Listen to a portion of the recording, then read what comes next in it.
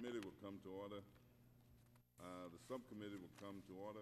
Welcome Ranking Member Merchant, members of the subcommittee, hearing witnesses, and all of those in attendance. Welcome to the Subcommittee on the Federal Workforce, Postal Service, and the District of Columbia. Hearing on federal benefits, are we meeting expectations? Hearing no objection, the chair, ranking member, and subcommittee members will each have 5 minutes to make opening statements, and all members will have 3 days to submit statements for the record. We will begin. I expect that our other distinguished, very distinguished witness will be here momentarily, but we will begin.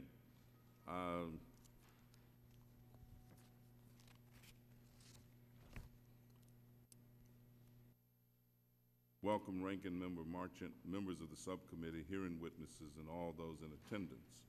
Much like the federal pay hearing the subcommittee held on Tuesday, today's hearing to get an overview of insurance and retirement benefits available to federal workers.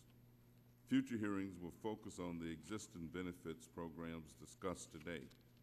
However, the federal government must keep current in the types of benefits it offers employees if it is to attract and maintain a quality workforce. The federal government's life and health insurance programs were created in the mid-1950s and the early 1960s. The mid-1980s brought us a new retirement system called FERS, and the late 1990s, early 2000s ushered in paid organ donor leave, long-term care, and dental vision insurance. In some cases, the government shares benefit costs. In others, the employee pays all. While we examine the administration and operation of existing programs, we must begin discussions on future benefit options for federal employees. Today, I will be circulating a draft legislative proposal to federal employee stakeholders that would provide 8 weeks of paid leave for the birth or adoption of a child, and 4 weeks of paid leave for elder care or the serious health condition of a spouse or child. The proposal would also increase the age from 22 to 25 that young adults can receive health insurance benefits under the FEHBP. I look forward to working with the Office of Personnel Management and employee groups over the recess so this Cradle to Independence legislation can be introduced in the fall. On March 14th, I introduced H.R. 1518 to allow employees of federally qualified health centers to obtain health coverage under the Federal Employees Health Benefits Program. It is my hope that this legislation draws attention to the fact that health centers across this country are finding it more and more difficult to provide affordable health insurance to their own employees. I understand that Representatives Tom Davis and Jim Moran have legislative proposals of their own that will benefit federal employees. I look forward to hearing their recommendations and the recommendations of OPM and the employee groups on how to improve the federal government's benefits programs. I now yield to the ranking member, Mr. Marchant, for his opening statement. Thank you, Mr. Chairman, and thanks for convening this second hearing on the status of the federal employees' pay and benefits. Earlier this week, the subcommittee learned about the federal government's basic pay setting policies, as well as its various policies and practice regarding locality pay, cost of living adjustments, and other compensation and incentives. Today, the subcommittee will hear from personnel experts about the federal employee health and retirement benefits. As I mentioned at Tuesday's hearings, there's a tremendous amount of turnover in the federal workforce today, and these hearings will help the subcommittee get a better sense of what changes, if any, need to be made to the current system. As we discuss the status of the federal employees' pension and health care, I believe we also must be mindful of the financial impact that changes to federal employee benefits could have on the federal budget. I trust the experts will keep this perspective in mind as we discuss any potential changes to improve health and retirement benefits of federal employees. Look forward to hearing from all the witnesses today, and thank you, Mr. Chairman. Thank you very much, Mr. Marchant. Delegate Norton, do you have a statement? Only a brief statement, Mr. Chairman, which has to begin with gratitude for you for holding these comprehensive hearings on pay last week, on benefits, employee and retirement benefits this week. I don't remember the last time, frankly, that we've had comprehensive hearings on our employee and retirement benefits, and yet what you're doing today could not be more timely. When you say the expectations, are we meeting expectations? We'd have to ask of whom.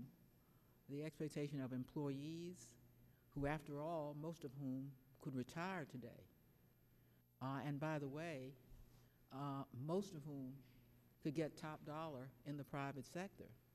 Or do we mean new people? Do we mean people coming out of college? Do we mean expectations of people whom the private sector is fighting tooth and nail to get? The difference between what is expected of us today and what was expected when I was a kid growing up in this town and a government job was considered a good job, it was considered a good job in no small part because its benefits were superior to the benefits of the private sector at that time to make up for lower pay. Well, now the private sector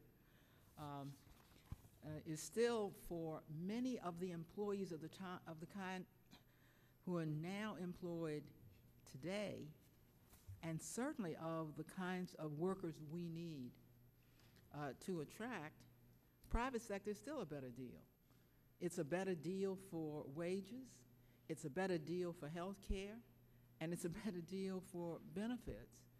We've had hearings in prior years, even when we were in the minority, about the shock waves going through the government with the retirement of the baby boom. We had this artificial windfall of some of the most talented people in the United States who chose to come to government. They came to government in part because of the era in which they grew up. This was the era of the great movements, the era of government service, but also because there were so many of them, that there were enough of them to go around. Well, they produce fewer children, Mr. Chairman, and they're not enough to go around now. Not if you mean go around to the private sector, which every day of the week is trying to get the best of them to come, while we, frankly, are doing too little to get those same workers to come. Finally, Mr. Chairman, if I say so, you and I and a number of us on this side have co-sponsored a bill for years now just to raise the retirement benefits from 75% of what the employee pays to 80%. And we've not gotten to first base on that. Meanwhile, the other side spent all the money on tax cuts for the rich and on invading another country, and one wonders if we will get there in time. If you were to ask me the single most important thing we could do to catch up, I think I would focus on health benefits because that's where most Americans feel most dubious today. Health benefits go up so quickly compared to compensation in private and public compensation.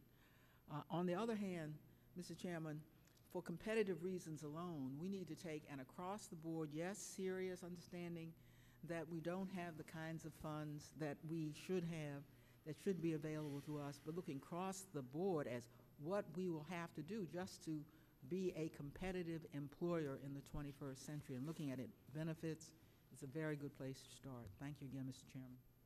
Thank you very much, Delegate Norton. Mr. Lynch? Thank you, Mr. Chairman. I want to associate myself with your opening statement and your remarks and simply add that our ability to attract dedicated and highly capable employees really will depend on, obviously we can't compete with the private sector in terms of dollar for dollar on salary. And while we deal with many of the same subjects here in the Congress, and many of our regulatory agencies deal with the same subject matters, technology, biotech, the FDA, different agencies in government, we're on the regulatory side, it still requires us to have highly intelligent folks who are willing to work for this government. And you know, it's frustrating in time when you see how much progress industry has made, especially over the last 50 years, the things that we never even dreamed about, and yet we are basically governing, or the government side of things is basically the same. Well, we've lost the powdered wigs, that's about it, but we're still operating on a you know, a 19th century model.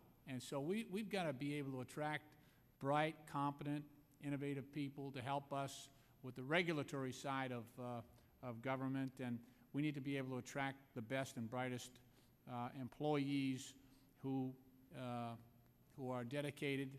And I think the way we can close the gap in some respects, given the fact that we can't compete on a wage basis or a salary basis, is the benefits that we might be able to employ and to give to our employees. We could be a kinder, gentler government to our workers and encourage them and appreciate them.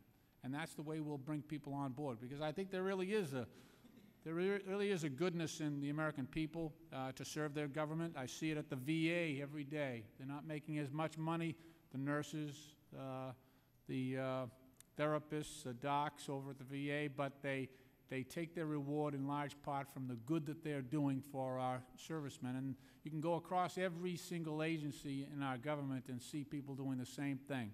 And we need to reward that, and I think this is a great hearing. It's a great way to, I think, address the inequities sometimes of some of our federal employees. I am not surprised, Mr. Chairman, that you are the one to bring this to the committee, and I appreciate you doing so, and I yield back the balance of my time.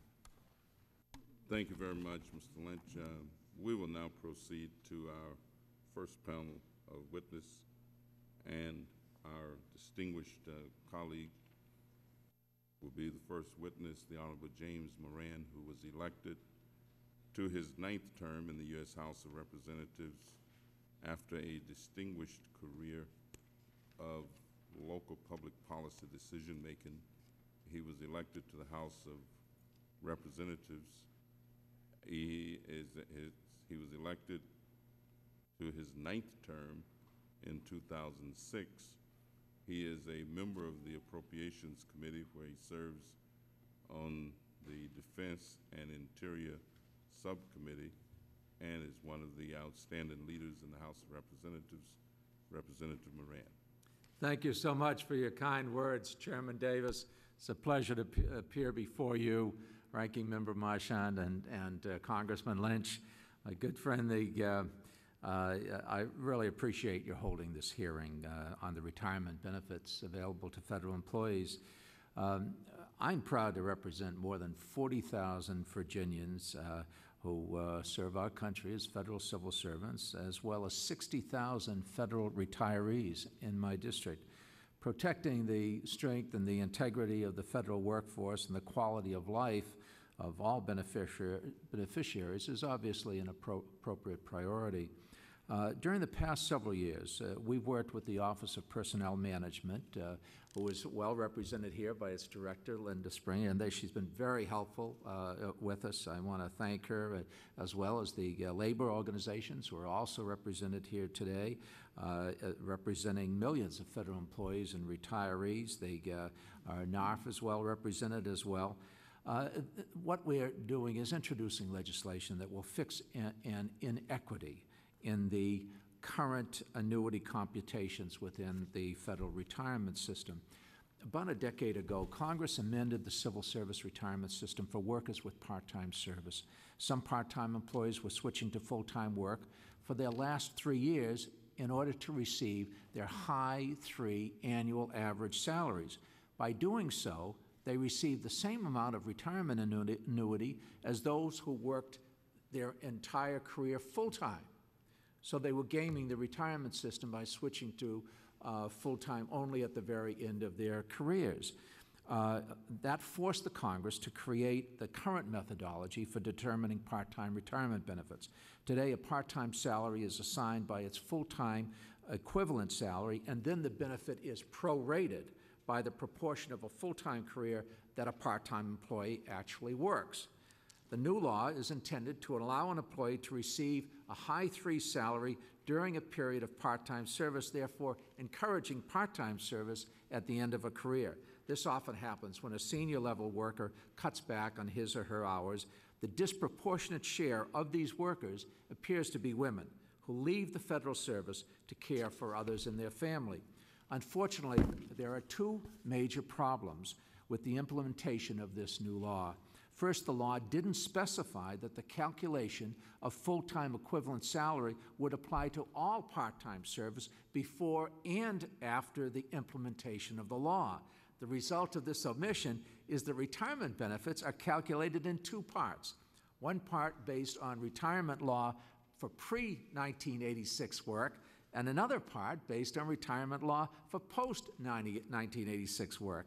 It also has another adverse consequence. As a result of these 2 different annuity calculations, there's a financial disincentive for federal employees to take part-time work at the end of their careers.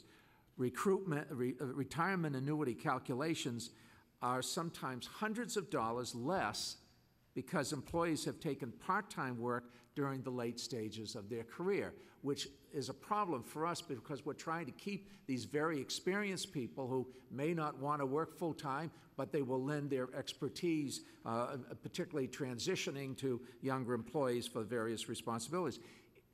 Now, the subcommittee's members' heads are probably spinning over this because it's difficult to grasp how these annuity calculations occur. But you can imagine what it's like for a retiree. They're told that there's 2 different calculations. How much did you work pre-86, post-86? How much was part-time? How much was full-time? It's an overly complex formula that has led to some serious computational errors. Federal retirees, though, are starting to get the picture. Part-time work hurts your retirement. So my legislation will restore full credit for part-time work before 1986 and clarify how the full-time equivalent pay is to be applied. It'll provide a simplified annuity computation in cases involving part-time service for all CSRS employees. In doing so, this proposal will effectively eliminate the adverse effect of part-time service performed late in an employee's career. This change of the law can help stem the wave of retirement the federal government faces imminently. It's been well documented, and this subcommittee knows all too well that over the next decade, as the baby boom generation nears retirement age, OPM has shown us that we're going to have a crisis in manpower. Approximately 60% of the government's 1.6 million white-collar employees and 90% of its federal executives will be eligible for retirement over the next decade. Since a leading factor that influences the retention of senior personnel is a workers' retirement package, I'm optimistic that fixing this part-time inequity can provide some help to address this impending worker shortage. Over the past several sessions of Congress, we've submitted this proposal to change the retirement calculation for not only future retirees, but for current retirees that may have suffered a reduction in pension benefits as a result of part-time work. We would have preferred that the legislation that may ultimately gain favor in this subcommittee contain a retroactive component for the current retirees, but I recognize that such a provision would weaken the bill's chances of success. Applying the annuity calculation retroactively could significantly exacerbate the debt that the CSRS retirement fund already faces. Ultimately, that debt will be passed on to the Federal Employee Retirement System, the FERS system, as the last CSRS employees retire. At some point, Congress is going to have to then either increase taxes or limit benefits. So it's as important as it is to right the inequity of the current part-time calculation, we don't want to add to the burdens of the next generation. Now, I understand that dropping the retroactive provision may lose some support from the federal retirees that are experiencing this retirement inequity, but I do think that the only way that this legislation moves forward is with bipartisan cooperation and coordination. The changes that we've offered as an amendment reflect this effort. A perfect bill should not be the downfall of a good one. Mr. Chairman and Ranking Member and Mrs. Norton and Mr. Lynch, I want to thank you for the opportunity to be heard. You know, in orchestrating this hearing, I want to thank Ms. Tanya Shand, who has reached out to our office. She's ensured that our questions and concerns are answered in a very professional and timely manner. I do think this proposal will correct a long-standing obstacle to part-time service and help agencies retain qualified federal employees nearing retirement. So I do ask for your support. It's important, you know, it has this legislation could affect up to 600,000 current federal employees, 30% of the federal workforce. Now, of course, that figure decreases over time as CSRS employees move over to FERS. It'll cost about $18 million over a 5-year period, but it doesn't require any additional appropriations. There'll be the funds come to the CSRS financial account through an intergovernmental transfer. So, and of course, FERS is not impacted. Now, I'm more than happy to answer any questions, but I do think it's important to create this parity between FERS and CSRS. Mr. Chairman, that concludes my statement. Thank you. Thank you, Representative Moran. Let me just ask you, what has been the general reaction, both inside the Congress as well as among the employee groups to your proposal? They are very supportive of this proposal because the CSRS retirees that take part-time service at the end of their careers are potentially losing hundreds of dollars per month because of this part-time inequity. You know, over time, it's a big deal. It really affects their quality of life, and so there is very strong support among all those organizations and individuals representative of the federal workforce and its retirees. Thank you very much. Let me ask Mr. Marchant if he's got. Thank you. The retirees that will be affected by the new plan, there will be certain people that have already retired that this will affect their check. Is it a large number? No, not really. We're not going retroactively back to so everybody will be held harmless that's already retired that's getting there. That's my understanding. Okay. Yes. And does the I expect Heath Bumgardner, who has done my staff work here for me, to tell me if I say anything wrong. Heath, but good, thanks. And as far as the way it works now, just functionally, the last 3 years, is it the amount of time that you work the day? Is it half-time, three-quarter time, or is it the amount of pay that sets the It had been the amount of pay, and that's why people were switching who had worked part-time throughout their careers, switching to full-time for the last 3 years, and then getting as much as people who had worked full-time their entire career. Mm-hmm. That's why the Congress fixed it. But then they had two different calculations, and it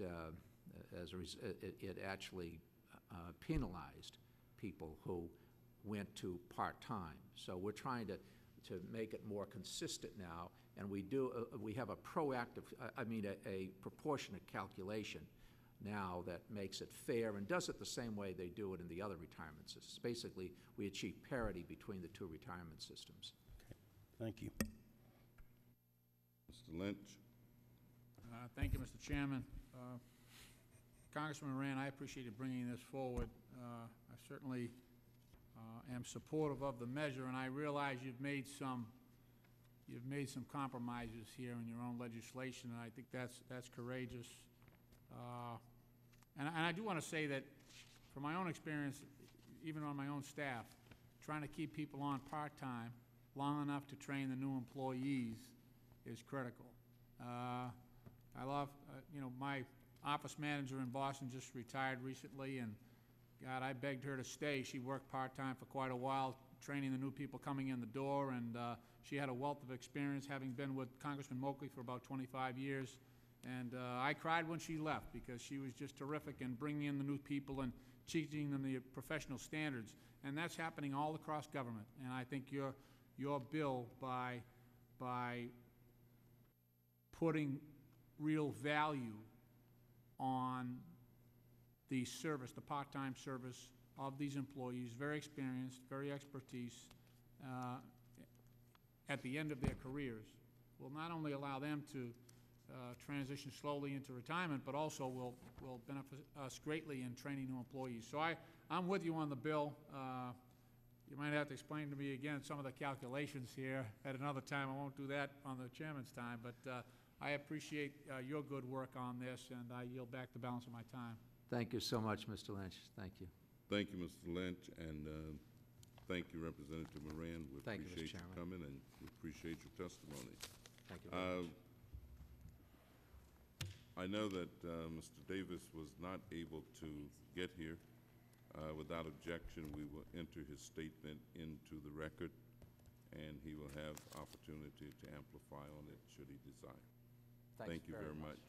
Thank you. We will now proceed to our second panel.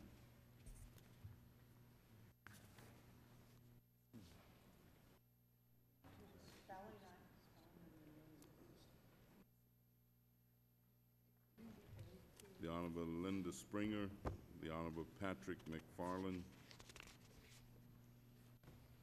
and Mr. Gregory Long.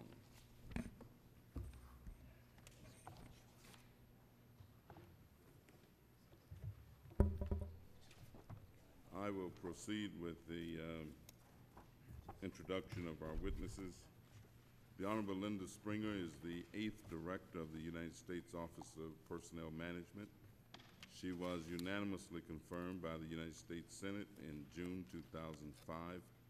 As OPM Director, Ms. Springer is responsible for the federal government's human resource planning, benefit programs, services, and policies for the 1.8 million employee civilian workforce worldwide. We thank you again, Ms. Springer. The Honorable Patrick McFarland has been the Inspector General of the Office of Personnel Management since August of 1990. He provides leadership that is independent, nonpartisan, and objective in the pursuit of waste, fraud, and abuse and mismanagement in programs administered by the OPM. Welcome, Mr. McFarland. Mr. Gregory Long is the Director of the Federal Retirement Thrift Investment Board. Before joining the TSP, Mr. Long spent 7 years with City Street, where he served as Director of Marketing for the American Bar Association Retirement Funds. In that position, he oversaw all marketing, sales, and product development activities for a program that provides 401k services to over 4,000 law firms nationwide. Thank you very much, Mr. Long. We appreciate you coming. It is the custom of this committee that all witnesses be sworn. So if you would rise and raise your right hand. Do you solemnly swear that the testimony you're about to give is the truth, the whole truth, and nothing but the truth? I do. The record will show that the witnesses answered in the affirmative. We thank you all for coming. And we'll begin, Ms. Springer, with you. Thank you, Mr. Chairman. Good afternoon to you and members of the subcommittee. Thank you for inviting me back again for the second time this week to discuss, in this case, federal employee benefits. Federal government has long been recognized as a leader in employee-sponsored benefits, and that helps us to maintain a competitive advantage both when we're recruiting and retaining top talent to work for our country. The Office of Personnel Management has primary responsibility with respect to these programs, and with respect to your topic today, we can report that based on the most recent Federal Human Capital Survey, we are largely meeting expectations with respect to benefits. In a variety of categories, ratings have increased, ratings of employee satisfaction, and this has been recognized in the private sector as well. The Gallup organization has done surveys recently, as last fall, that indicate that one of the attractors of the workforce to federal employment is our benefit programs. Just to put the size of these in perspective, let me comment that we run the world's largest single employer-sponsored health insurance program. We run a retirement system that has nearly $750 billion in assets, and we've paid out benefits from our major programs totaling about $92 billion, over $91 billion just in 1 year. So these are major, major programs. The description of our activities with respect to each of these programs is in my written statement, so I will just touch on a few highlights and then spend more time with our legislative initiatives. With respect to retirement, as you've heard, the SERS plan is the older of the two plans. There are about 650,000 employees covered by SERS and over 2 million covered by the FERS plans. With the impending retirement wave, it's important that OPM be able to service all of these retirees and new retirees with the most accuracy and timeliness that we can. So as you know, we've been working on a retirement systems modernization project that will transform our processing from a paper-based system that relies on 150,000 file drawers of paper records that could start in this room and end-to-end go all the way up I-95 to Baltimore and come back to this room again. So converting from that type of system to a cutting-edge, state-of-the-art electronic system will help to ensure that we can give federal employees the type of service they deserve when it comes to their retirement. We are on target to roll that out in February of '08, and we appreciate the support, particularly of this subcommittee, as we move forward in that effort. Our life insurance program, again, the nation's largest group life insurance program, covers over 4 million federal employees and many of their family members. In fiscal '06, approximately 90,000 claims were paid under our life insurance program and $2.3 billion dispersed. Health insurance benefits. The federal program, again, the largest and single employer-sponsored health insurance program in the world. We have over 284 plan choices from approximately 130 private sector plans. We negotiate with each of those programs and to provide those plan choices across the country. They feature the full range of options, HMOs, high deductible plans, fee-for-service plans, and those choices and that commitment to choice is a hallmark of the federal program. One of the very, very important features is the fact that employees are able to carry that coverage into retirement, and unlike many of their counterparts in the private sector, they retain the full subsidy. That's something we look at. We look at competitors, and I can tell you that the private sector has backed off in many cases from maintaining that subsidy level from the employer into retirement, but we have continued that. So in effect, we've improved our position by continuing it, whereas other employers have backed away from it. We've done a good job, we believe, in maintaining premium rates, and last year, or for this year that we're in, '07, those rates only went up by 1.8%, the lowest increase in 11 years. We saw over the past 5 years rate increases that were lower than the average for the industry. And there are some who would say, well, that's because we released reserves. Reserves are determined, the level of reserve is determined by the insurers, and they are the ones that came to us. In effect, that represented an overpayment by employees, and so it's entirely fair to give that back in the way of a smaller premium increase. We're doing a lot in the way of making medical records accessible via advanced health information technology that will allow for better care. We've also worked to have our carriers, our health plans, provide information about quality of the providers as well as cost through websites, and that's something we're continuing to do. In 2006, we published new regulations to allow OPM's Office of the Inspector General the right to audit provider contracts, including prescription benefits management companies. And I know you're going to be hearing a report from Inspector General McFarland about their success, which has been substantial. And that helps us to maintain a rate of over 99% accuracy in the payment of the federal health plan benefit payments. And we appreciate the work of the Inspector General. Our federal long-term care program was authorized in 2000 by the Congress, and we, again, have the largest group insurance program of its type in the country. Last year, as you know, we added dental and vision. We currently have 400,000 enrollments in the dental program and more than 300,000 in vision. And those enrollments are indicative of the interest people have in maintaining good care before bad things happen. By those regular checkups, they're able to forestall things that otherwise might progress to a more serious stage. So it's very important to have participation. The one area that I believe we have a shortcoming in our health program is short-term disability. People today in our programs have to cobble together a combination of sick leave, other paid leave, donated leave to support times when they are too sick or hurt to work for longer periods of time.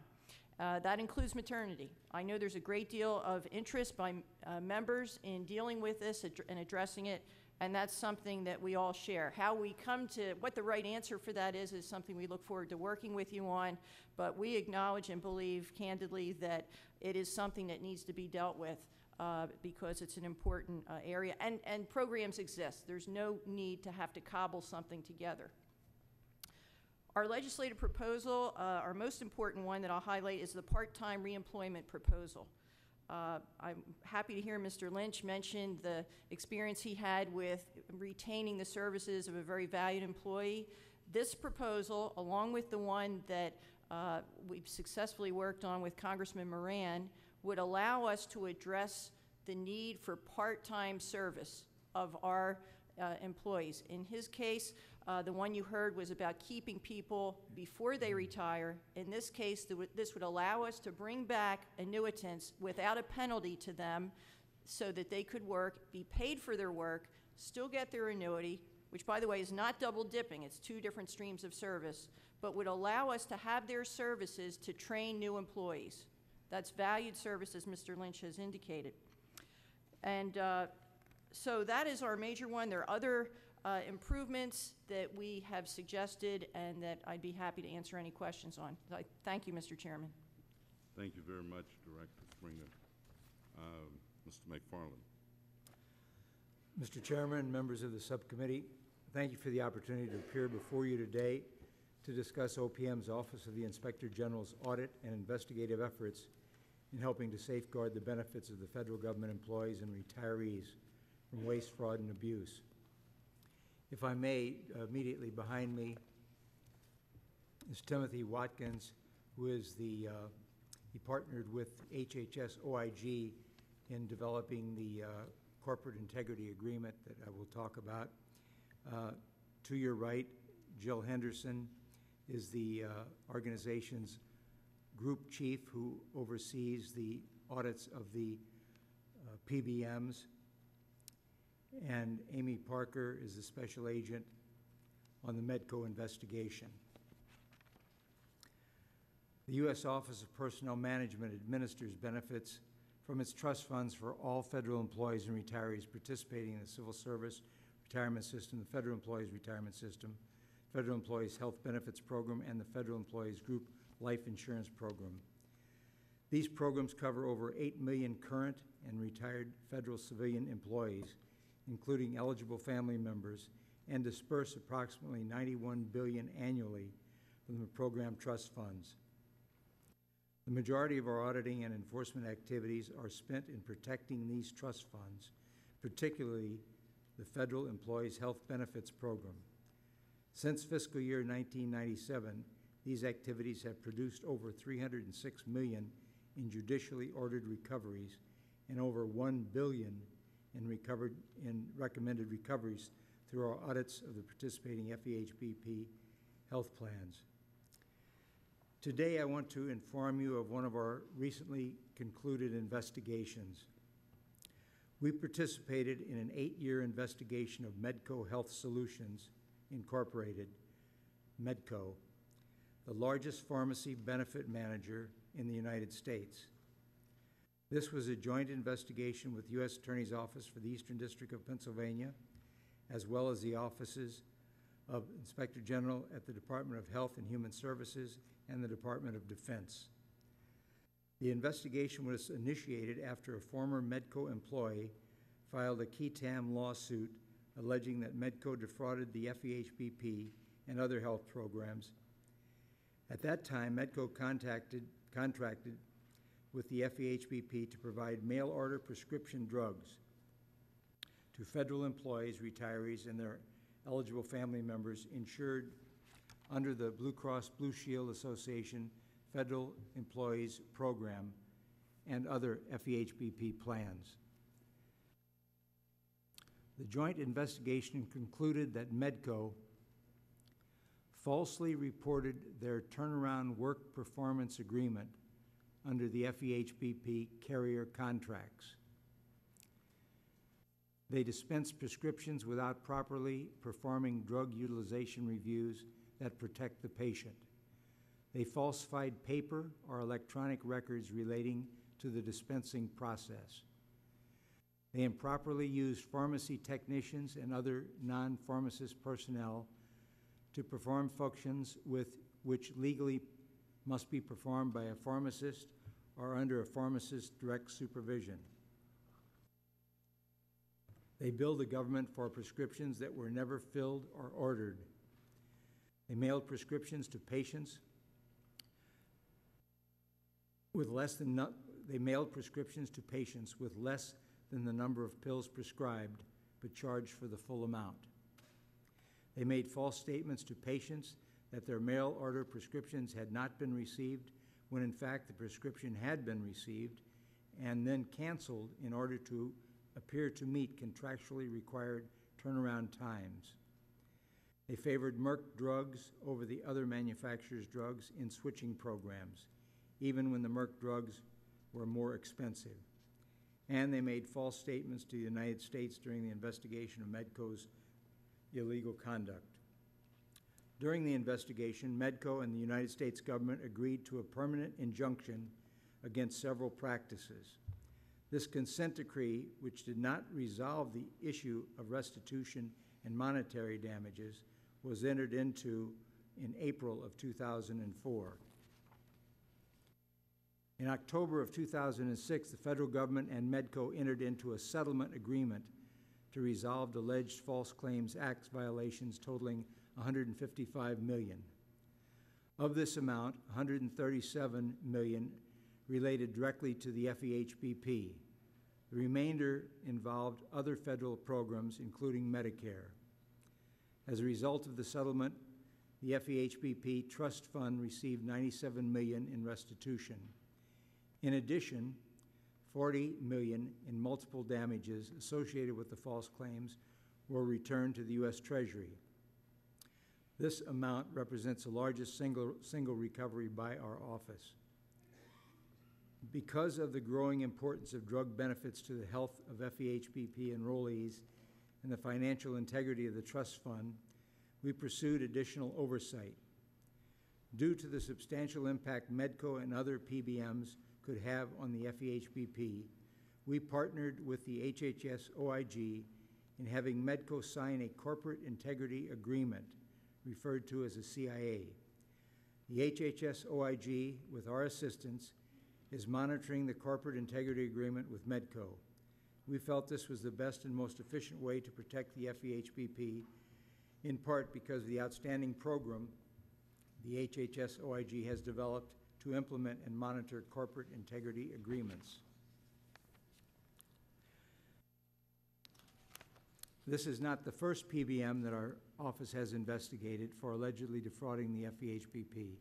Our office, in coordination with the HHS OIG and the U.S. Attorney's Office for the Eastern District of Pennsylvania, conducted a 6-year joint investigation of the PBM Advance PCS that administered prescription drug benefits for some of the FEHBP plans and Medicare Plus Choice organizations. This case was resolved in September of 2005 with a civil settlement in which Advance PCS paid $137 million to the federal government.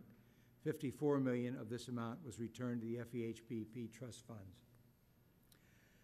Mr. Chairman, this statement described a detail of 2 of our longest and most complex healthcare fraud cases that not only affected the health and well-being of federal employees, retirees, and their families, but also allowed the FEHBP to recover $151 million. We continue to investigate a great number of complex FEHBP healthcare fraud cases and involve billions of dollars.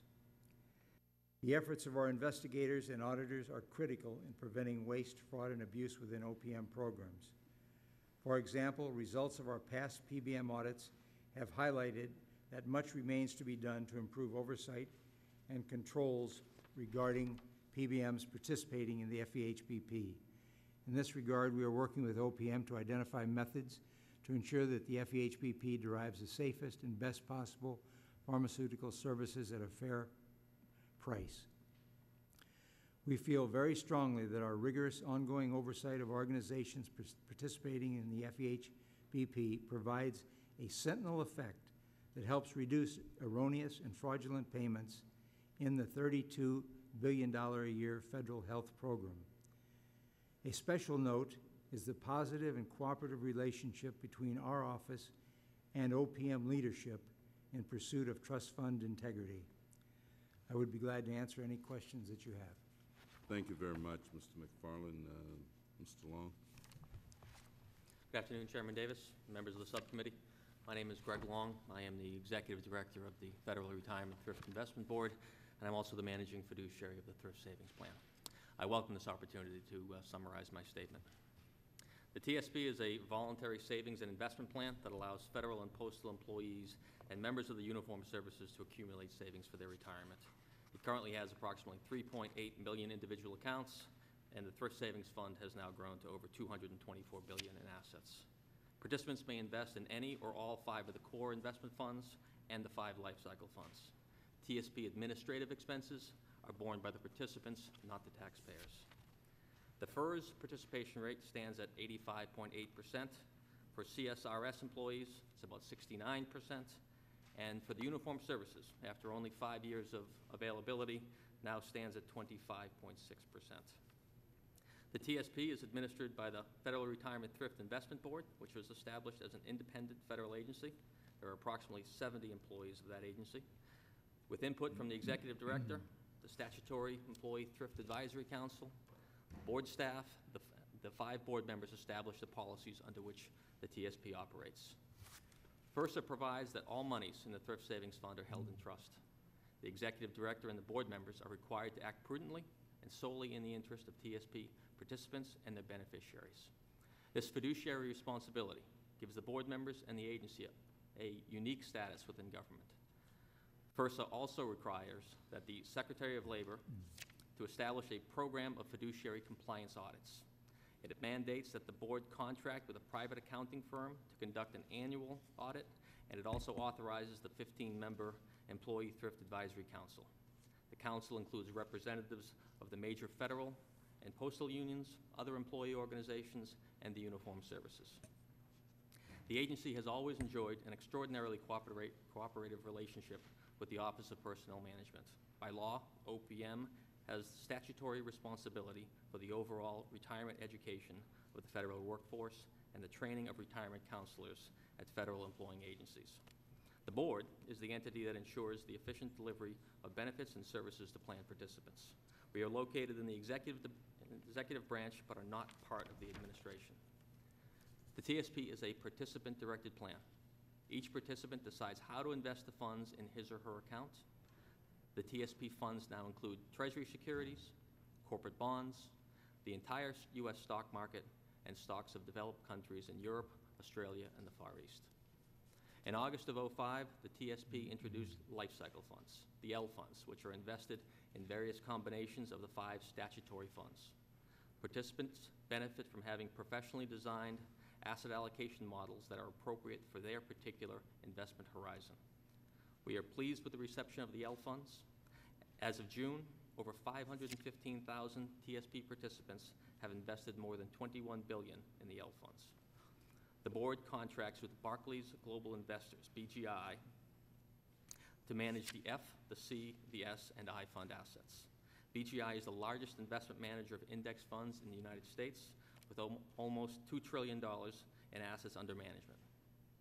Although we invite proposals from all qualified providers, only those asset management companies capable of efficiently handling our very large cash flows could satisfy the minimum qualifications required. We know that there are many excellent vendors who would like to perform services for the TSP but are unable to satisfy the extraordinary demands which an operation of our size requires. In this regard, Mr. Chairman, you and others have expressed interest on behalf of smaller companies. We appreciate that interest and do all that we can to fashion our RFPs to achieve the broadest possible competition, consistent with the fiduciary's duty to act solely in the interest of participants. By law, TSP investment policies must provide for both prudent investments and low administrative cost. From the beginning of each fund's existence through December 31 of '06, the G, the F, the C, S, and I funds have provided compound annual returns net of expenses of 6.6%, 7.3%, 11.9%, 10%, and 9% respectively. For calendar year '06, the net plan administrative expenses were 0.03%. What this means is that the 2006 net investment return to participants was reduced by approximately 30 cents for every $1,000 of account balance. These costs compare very favorably with a typical private sector 401k plan. Many improvements made by Congress during the plan's 20-year history have kept pace with the best features of 401k plans offered by private sector employers. However, neither participant expectations nor the Congress stand still. When Congress passed the Pension Protection Act last August, we carefully examined it for potential TSP improvements. The board members recently voted to seek statutory authority to institute automatic enrollment and to make default investments in an age-appropriate L fund. Both of these changes, which private sector plans are encouraged to make under the Pension Protection Act, will improve the TSP. Our own survey of TSP participants, which found that only 3% of respondents were dissatisfied, nevertheless found strong support for these two changes. We hope that the Congress will favorably consider these proposals. The board members further decided at the June meeting to more carefully examine the possibility of establishing a Roth feature for the TSP and to revisit this issue within 2 years. The board also continues to pursue administrative program enhancements, including improvements to guard against the constant threat of computer fraud. Earlier this year, we replaced our 4-digit PIN number with an 8-character alphanumeric password for the TSP website. Later this year, we will replace our current Social Security number identifier with a computer-generated account number. In closing, Mr. Chairman, I would like to thank you and the members of the subcommittee for your interest in the TSP and all benefits provided to federal employees. Since coming to the agency last year, I've gained an enormous appreciation for how well this program meets the needs of employees, and I remain committed to moving forward together with the Congress, the administration, the Council, OPM, the employing agencies, and others to continue to meet the evolving needs of federal employees. That concludes my comments. Thank you very much, Mr. Long, and we will proceed directly to questions. Director Springer, I'll begin with you. The President's FY 208 budget proposed the Blue Cross Blue Shield and the indemnity benefit plan be allowed to offer health savings accounts in the FEHBP. As you know, the federal employee and retiree organizations that will testify later this afternoon are concerned that further expansion of HSAs could increase premiums for comprehensive plans, since relatively healthy enrollees with higher incomes could be siphoned off into these HSAs. Given the fact that these employee groups have expressed concerns, could you tell us why the administration continues to support this proposal since relatively few employees have joined the HSAs? Yes, Mr. Chairman. We do have, as you mentioned, a few options of that type today, but none are associated with the Blue Cross and Blue Shield system. The Blues represent over half of our membership in the federal health plan. So there's a very strong brand identity. So I think that my expectation would be that we would see minimal enrollment in those types of plans today until it's available through the Blue Cross Blue Shield system, because the primary or the first level of decision making is to associate yourself with a brand. But adding it and allowing that capability for the Blue Cross and Blue Shield system, we think is important, because we think that a plan of our type, the largest offered in the world by a single employer, should have a full range of choice. And we think that only offering it in the very limited circumstances where it's available today doesn't provide that full range of choice. Ultimately, we will deal with the experience, but we think that the population across the system of the Blues, all of the three options that would be available will still be substantial in all three. Thank you very much. As you know, OPM,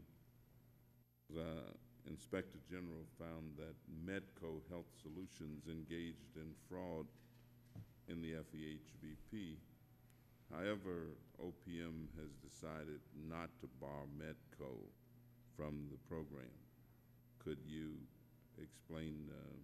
Yes, Medco actually is under contract, I believe, or will be directly with the Blue Cross and Blue Shield, not with us directly. Now, indirectly, that means some services will be provided by them to people who were enrolled in the Blue Cross Blue Shield system, but we have not directly contracted with Medco.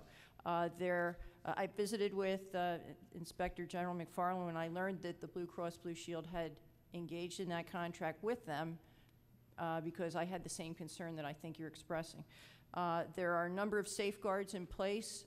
The senior management team has changed at Medco. There are a variety of things that I have been told will give them enough comfort to have engaged in it, that contract, but we will be keeping a very watchful eye on it through the work of the Inspector General. Let me ask, what changes would you recommend to improve the Federal Employees Health Benefits Program, and what concerns do you have, if any, about the effects of increased enrollment and potential adverse selection issues for high deductible health plans and health savings accounts? Well, the first part of your question as far as changes, the thing that I really and truly believe that we need to look at the top of the list is the short-term disability benefit, to include maternity. As I say, that is not a benefit that we provide today. We have found that companies of 200 employees or more, 80% of the time, offer a short-term disability insurance program. We do not, and I think it's disgraceful. So that would be my number one issue to attack. With respect to the participation issue, again, with high deductible plans, I think that there are circumstances where that works and is appropriate. I think there are other people where that's not a good option. And, but I think that it's important to offer it, and so that we are state of the art. And a plan like ours should offer the full range of choice. Is it true that employees pay all of the disability benefits costs? We have not sent a proposal, transmitted a proposal to the Congress yet about that. We're still trying to craft the right proposal to send to you. And I know that there's several proposals here, or there's interest. We'd like to work together with you. Balancing cost with the benefit is obviously a concern. And one thing we can offer for sure, though, is our negotiating power in getting a good rate, and certainly the tax benefit that comes with a pre-tax contribution of payment, even if it's employee pay all. As a sort of a side question, I've introduced legislation to allow community health centers to participate in the FEHBP.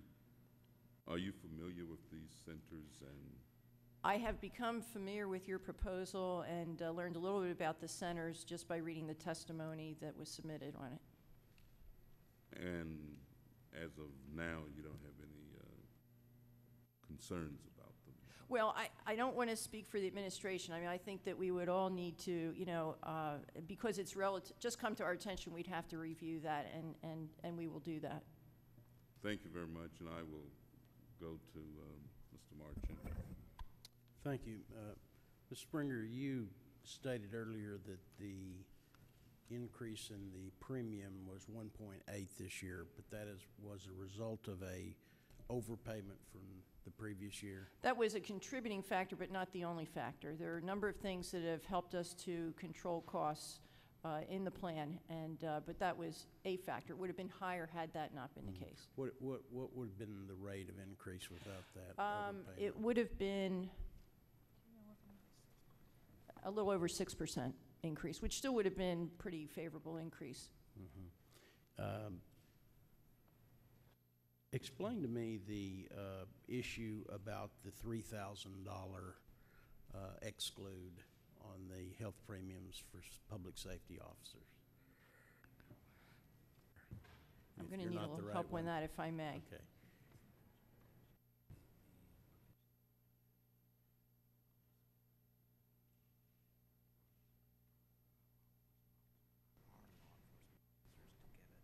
And I'm happy to have someone. You know what, may I have someone get back to you on that, Absolutely. Mr. Marchant? Yeah.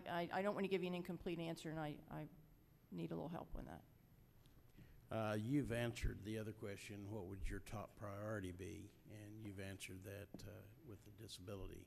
I answered that, yes, with respect to just the health plan, which I think that was the way that was raised. Certainly nothing is higher than priority to us than the reemployed annuitant proposal that we have that would allow us to have the benefit of the knowledge and experience of annuitants who want to come back and help train that next generation. I know that there's been overwhelming support for this. Polls show over 80% of employees want it. The chief human capital officers representing the hiring agencies want it. There was a little bit of question about do these people take the place of new employees? Well, when you're facing a shortage of 600,000 potential positions turning over due to retirement, as Congressman Moran said, this is just a drop in the bucket in filling that. And it actually helps these new people to come in and learn from the masters and be able to be, and then they go on and the new people are remaining. So that's that and the short-term disability. And the last question I'll ask you is, with the greater number of veterans that are leaving the service today, and in many instances the probability of a lot of those injured veterans coming into the federal workforce, have you contemplated the fact that many of them will be disabled, and do you feel like there are an adequate number of jobs that will be available to a disabled vet in the federal system? We do believe there will be. Right now, veterans make up a quarter, about 450,000 members of the federal workforce.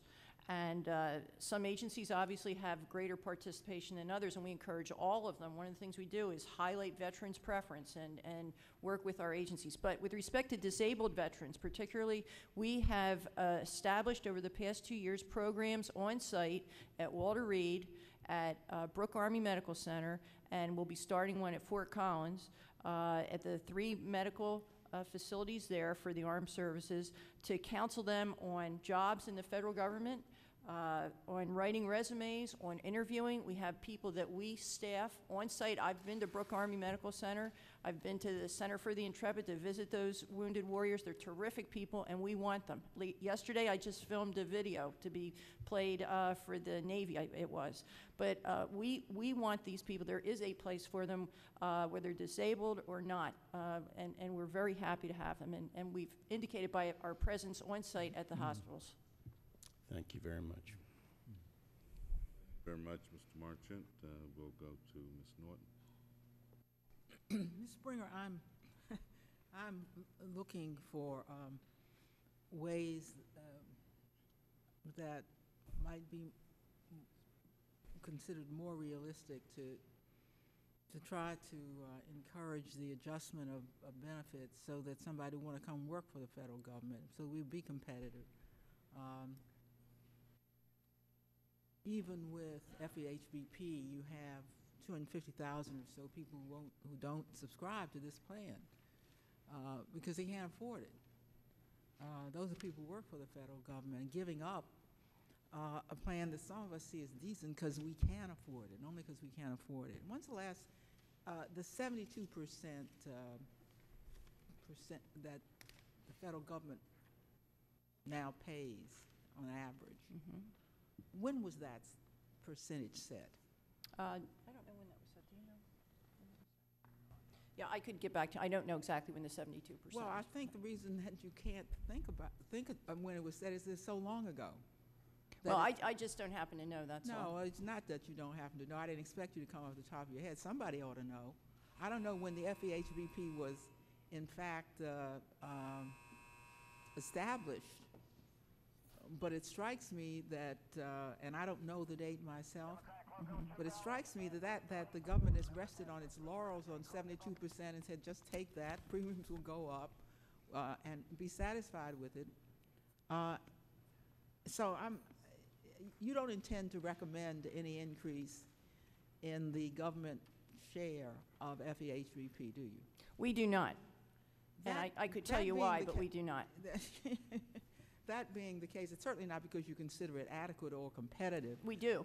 With employees of the caliber we have, but the bell is rung. Is that a bell for us to go? Yes. Well, let me just go on to, let me go on. One way to make up for that, it seems to me, would have been for OPM to have asked for the subsidy for Medicare Part D. It would have had the effect of reducing the premiums somewhat overall, and of course of helping to keep up with the hugely growing prices of drugs in the first place. But the federal government has chosen not to participate, and therefore to have an effect at least on premiums, which, as you have just testified, you do not intend to increase as to the government's portion.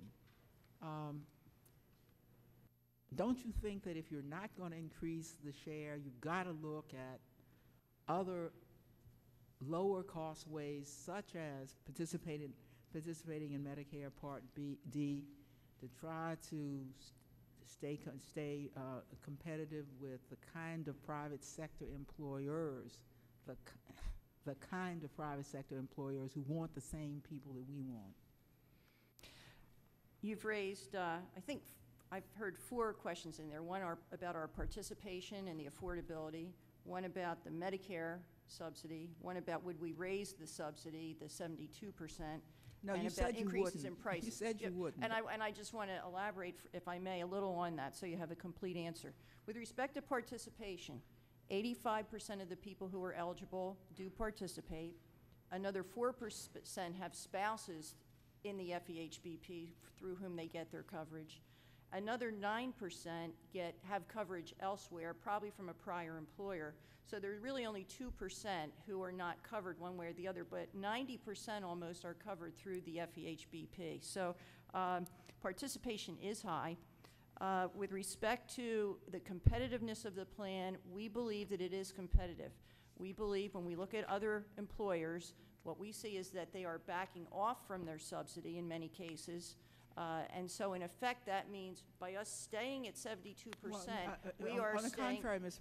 Springer, that's true. I'm thinking about employees of the kind we need. You have Yes. many Fortune 500 employees who pay for 100%. I do not know of many who pay 100%. I know in the experience we've looked at, that particularly in retirement, that they are decreasing the share of the employer. Yeah, well, I'm not talking about retirement, but that's bad enough. And I understand the difference in retirement, and understand what we do. I'm thinking about the fact that the government, in fact, understood that it wasn't always able,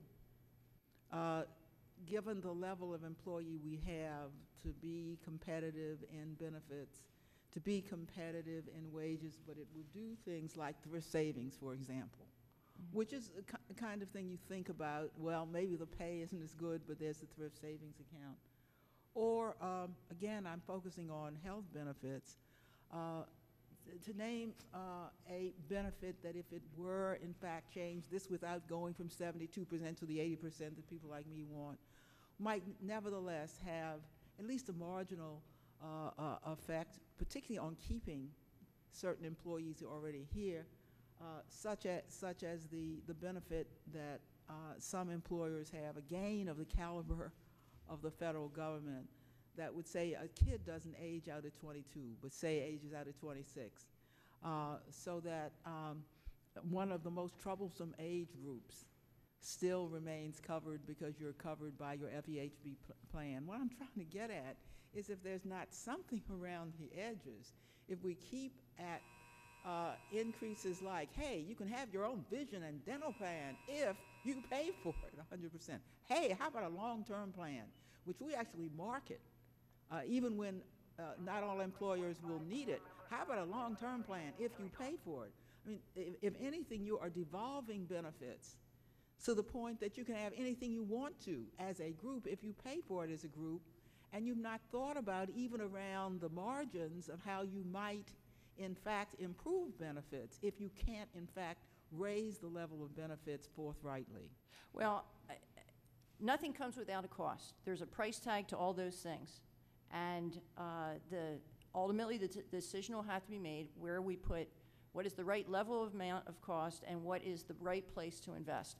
We do not see, you must be seeing something different than we do, but we do not see that we have, that this is a barrier to retaining or hiring people. People see this in our surveys as a competitive advantage. The satisfaction level with benefits has gone up in our most recent survey compared to the last one. And so, you know, all I can say is we think that it is still positioned properly. Ms. I will go, and maybe I just want to say I think this is the most short-sighted notion of your competitive position relative to particularly the kinds of people you're going to have to recruit to become workers in the future. Thank you very much, and we will return.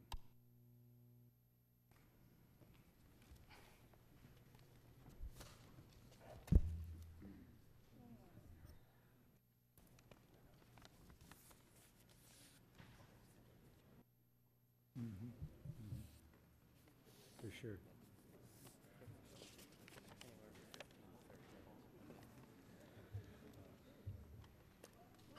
Just a little You weren't here then. just about. But just about. We should be introduced. I'm Greg. I'm sorry, Pat McFarland. Nice meeting you. Very nice presentation. As did you. All I gotta do is read it, so Yeah. you can read it. My first time doing this, so it's kind of, I'm kind of So new Lynch at it. didn't answer Oh, you did an excellent job. You really did. questions. He's the only one.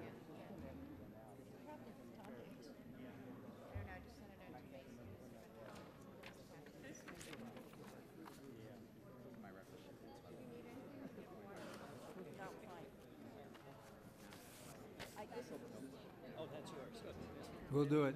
Yeah, it's fun. We'll do it.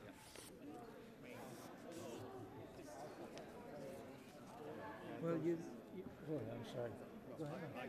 Go ahead. Do you want any water in here? You think so, really? I can hardly remember them.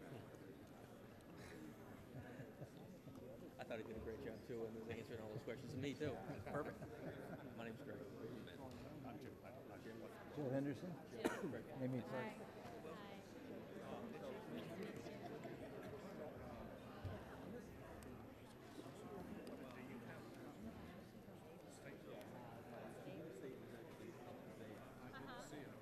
You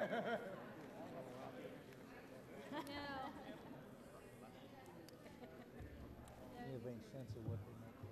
Not stable, so you're gonna have to keep it together. No, I kind of suspect it's speed up on the intake. I mean, Pat, you just always sexy. I'm sorry. A sexy topic like employees paying too big a share. You're a good man. I can see them though, especially Morton asking how we think the program could improve. See how we match her answer. See how it could be more efficient. You mean, Keep premiums down. you general with the FEHBP, I don't know that they'll completely hone in on the PBMs, but I think in general they'll want to know what, you know, our work has shown, if there's weaknesses or areas that we see as good opportunities to improve. They might even ask for opinion of turning down the Medicare, That was a big deal, yeah, that in the paper. Turning down, this is new to me, tell me that.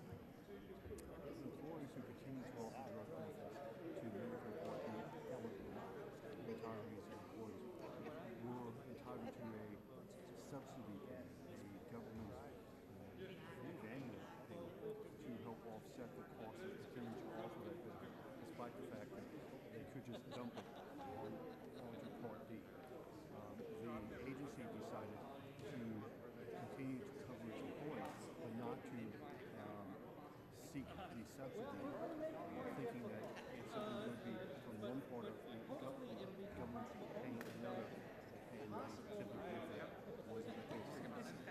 I think the answer is we don't have a view. Right, I wouldn't go there, because I think that was very controversial. So much of this has to do with the administration's policy, and we stay out of that. Absolutely. And that's exactly why I think to ask the question is policy. But Norton never gives up on trying to better the employees' deal. Never. Yeah, I guess that's what she should do. She's actually the 72% relatively high. Yes. And but it's not positive. This year. Yeah, because I think what she said is right on target. These big companies are cutting back every day. They're cutting back, they're shifting costs. Every year they're going to save a little bit more. We did a BA. I picked the gold game. Or shifting to doing things like co-pays. Change that much. See, I disagree with that. I think our benefits have went down tremendously since I started. I remember when I started, you know, everybody was like, oh my gosh, the government has great benefits, even if you don't make as much money. You know, you get more leave, you get great health care, and I don't see that at all anymore. I don't think so. What is it you don't see specifically? I don't see that it's such a great deal compared to other employers, even like nonprofits that are kind of on the heel of federal workers as far as, you know, the people there don't get paid as much as just the private sector. And, you know, they're kind of in it for the cause type. Not public servants, but to me, I think of them as the same. And everyone I know in nonprofits they do get 100% of their health insurance paid. Now, they might not have a long-term care program to select from. They might not have a dental vision program, that kind of stuff. Yes, the premiums are 100% paid because that's how they have to draw in. They're actually better than what we have. I don't think so. I don't think that it's, I mean, because those companies negotiate. If you remember, ATM does not negotiate these contracts. We take whatever, and then they. 72% though. Right, but the premium though, we don't go out to Kaiser and say, if you don't hold our premium, you're going to lose our business. These other companies do. And with us, they take the risk. Okay, I'll take that risk that we'll get audited and we might get 20 cents on the dollar.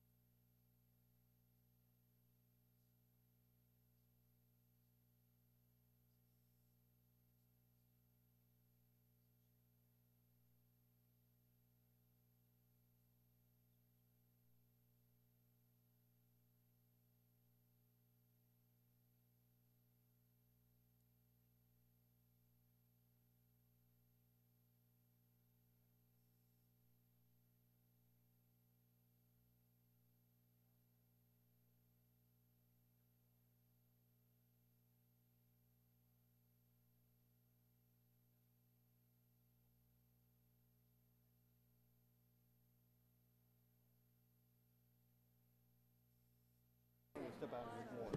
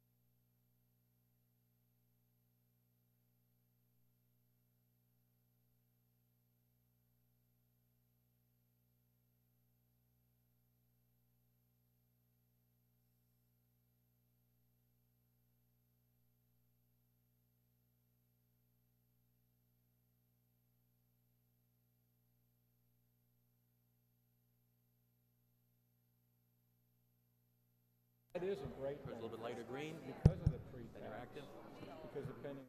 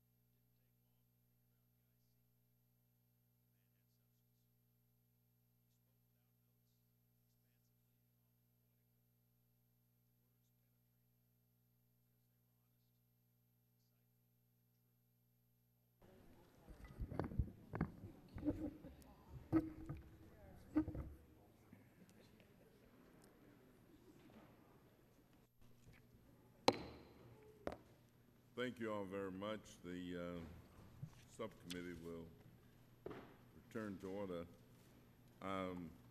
We'll try and finish up with this panel. Let me thank all of you for continuing to have been here and for being here. We always say that this is the week that we try to get as many things done as we possibly can. And everybody's racing, hopefully, for a recess that we still don't know when it's going to take place. But we suspect that it will be sometimes before next week. Let me just ask you, Mr. McFarland, due to the complexity of the pharmacy benefit managers, that is the PBM contracts, what challenges and obstacles have you encountered in performing your audits, and what are your recommendations for eliminating these obstacles? Mr. Chairman, let me mention 5 points here, and then I will mention what we think we can do to help resolve this. First of all, your point is well taken. Auditing these PBM contracts has proven to be a great challenge. In addition to the normal delays in requesting data from the carriers,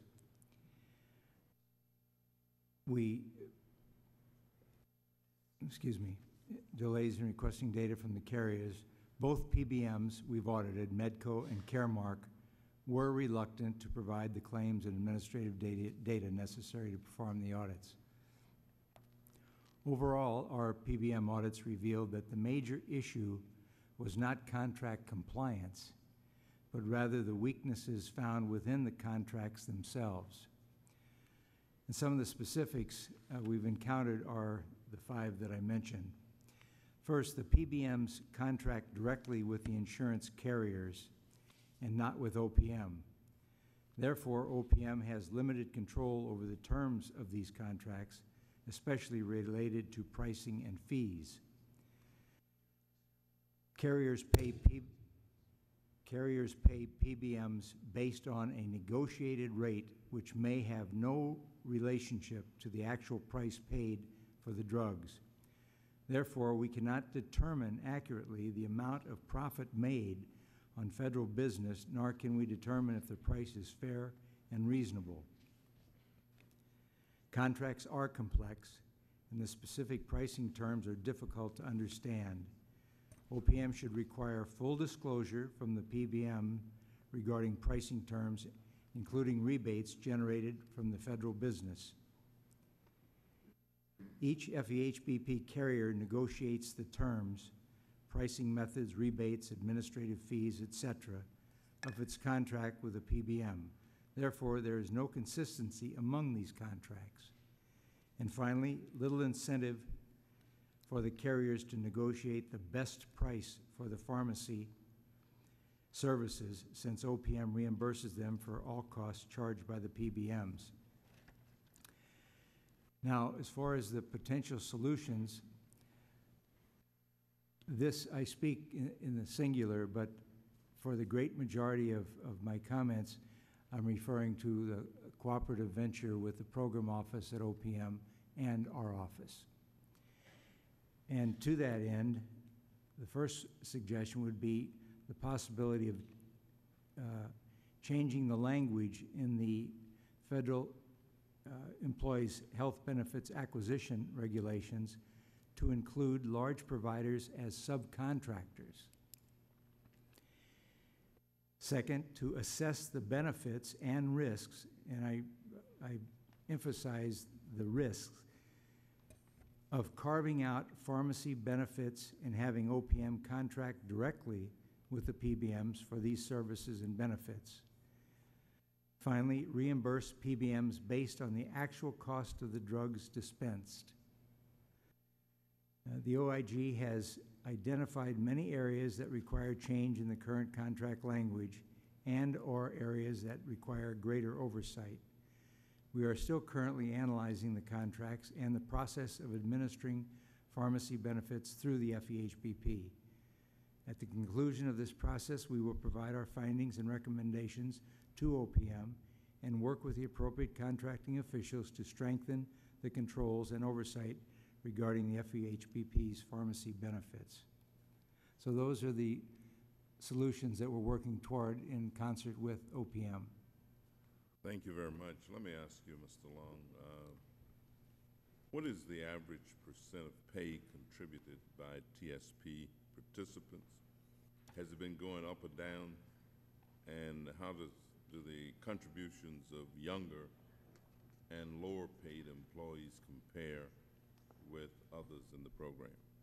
Mr. Chairman, we did some homework on this a few months back, and we prepared a report that's available on our website. It's called the Participant Behavior and Demographics Report, in which we took a look at activity from 2000 through 2005.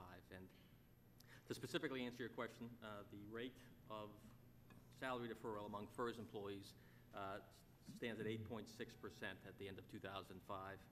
Over the years, over the last 5 years, I'm very pleased to see that has been steadily increasing. And specific to the younger and lower paid employees, the challenge there is first to get them participating in the plan, and then secondly to get them participating in higher rates.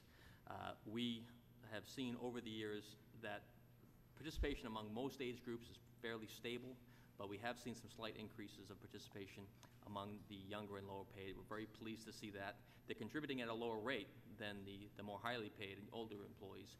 They're at about 6.4% of pay.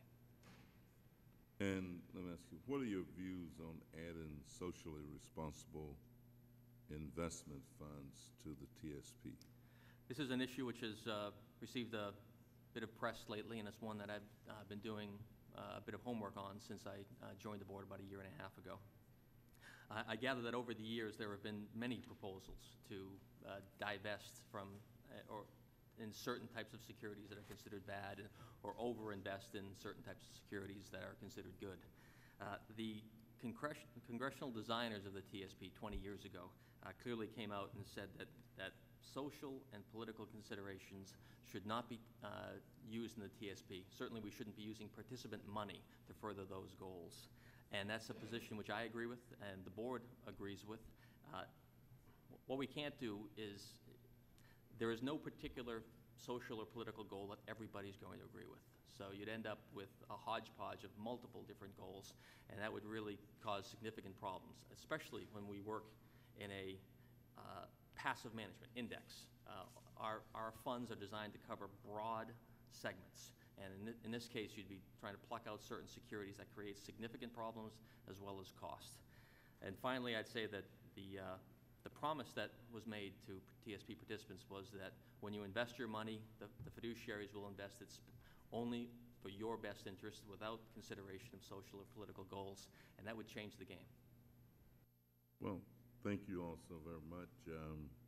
We again appreciate your patience and your willingness to stay while we go through our machinations, but it's all a part of the process. Thank you indeed. We appreciate it. Thank you. I wonder if we could actually go to panel 4. I know that Ms. Kelly has to catch a plane, and if we could accommodate her, we'd like to do that. So if we could go to panel 4.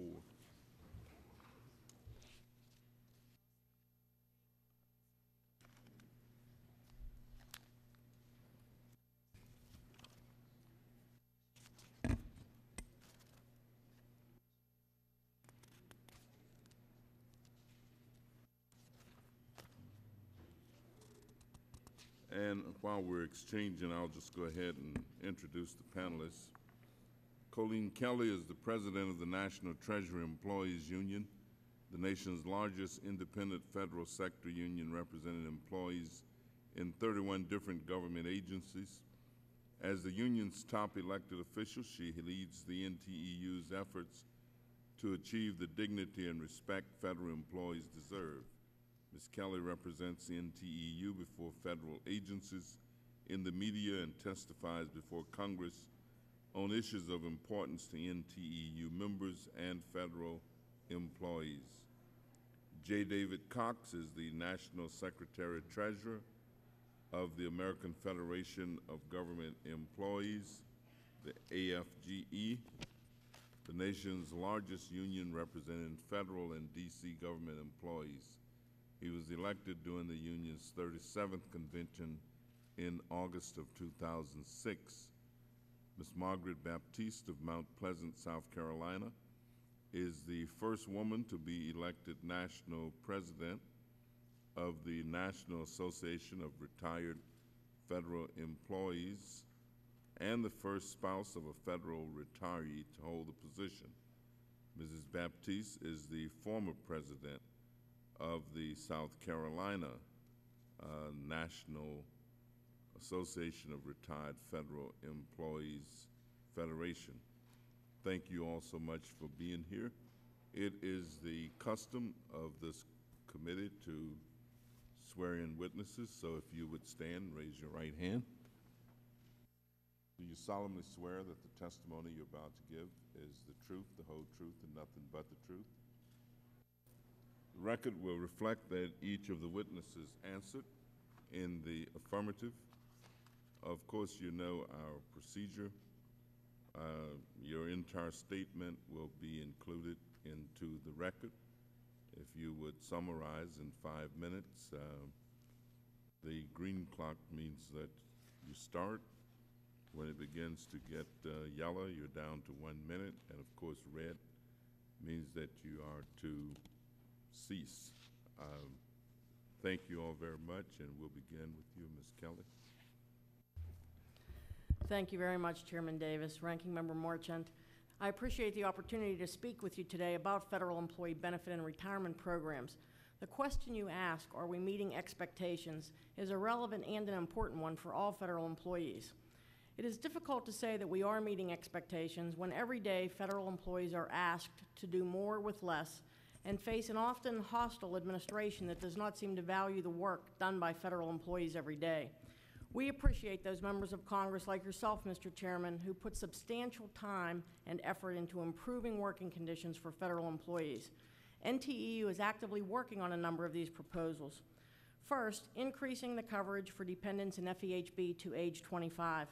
Thank you very much for your draft legislation, Mr. Chairman.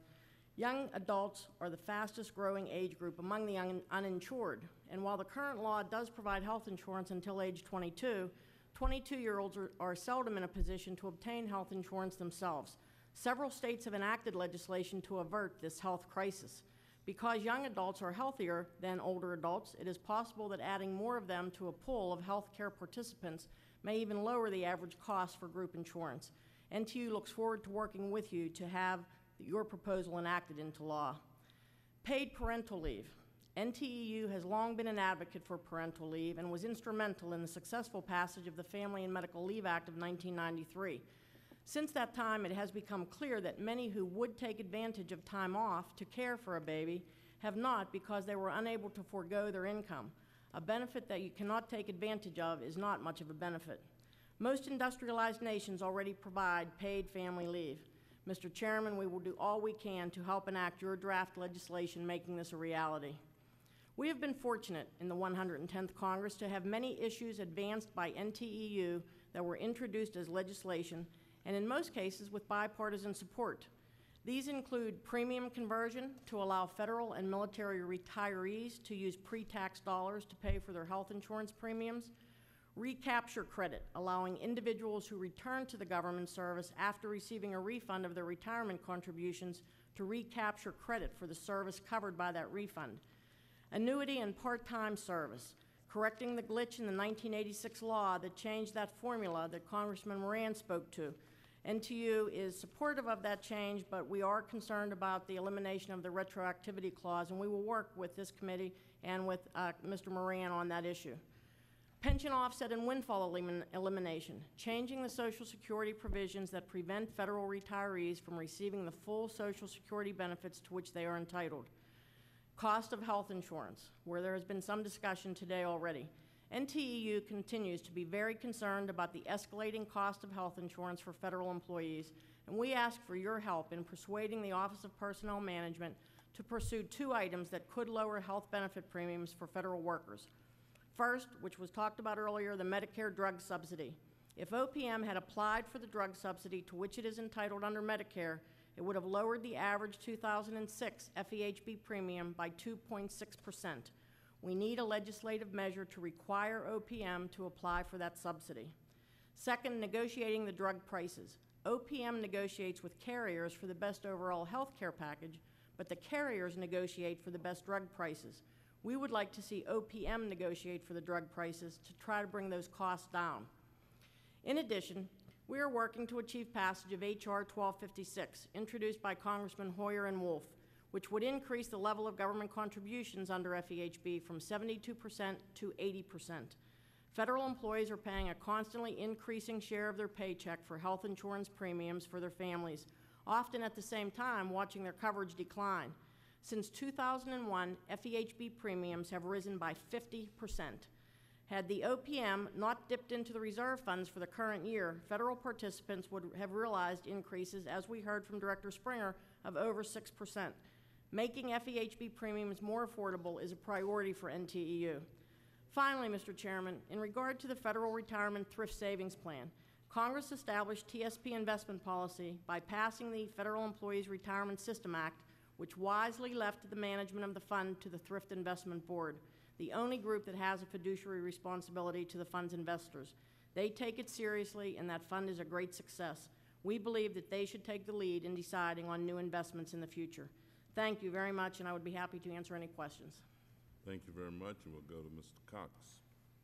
Thank you, Mr. Chairman and members of the subcommittee for the opportunity to testify today. Federal employee benefits need to be considered in the context of overall compensation.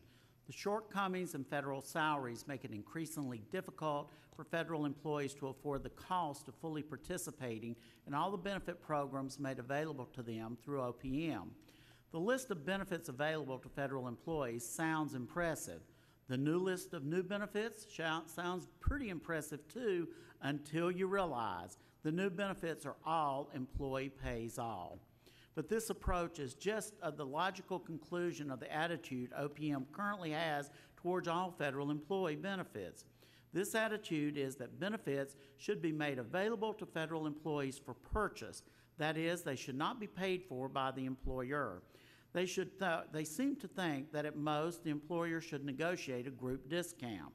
This has been the case with long-term care insurance, as well as the newest benefits for vision and dental insurance. AFG strongly opposes OPM's approach. Until major national health care reform is enacted, we believe that it's our employers' responsibility to finance coverage generously enough so that every federal employee and retiree and all their dependents have comprehensive and affordable coverage. This means financing at the rate of at least 80%, so that even the lowest graded federal employees can afford coverage for themselves and their families. We also believe that dental and vision coverage are fundamental components of health care, and it is a disgrace that federal government has carved out these two categories of coverage into separate employee pays all plans. Comprehensive dental and vision belong in a standard benefits package that should be required offering in the federal employee health benefit program and should be subsidized at the same rate as other health care services. In 2000, OPM initiated long-term care insurance as the first employee pays all benefit, or pseudo-benefit. Then came the Bush administration, and this time the employee pays all insurance idea was applied to health care benefits previously considered part of a comprehensive package and subsidized at the same rate as other health care services. Although the plans that provide vision and dental benefits have not yet dropped this coverage, enrollees are bracing for this eventuality, as coverage of these services is not included in the statutory requirements for benefits.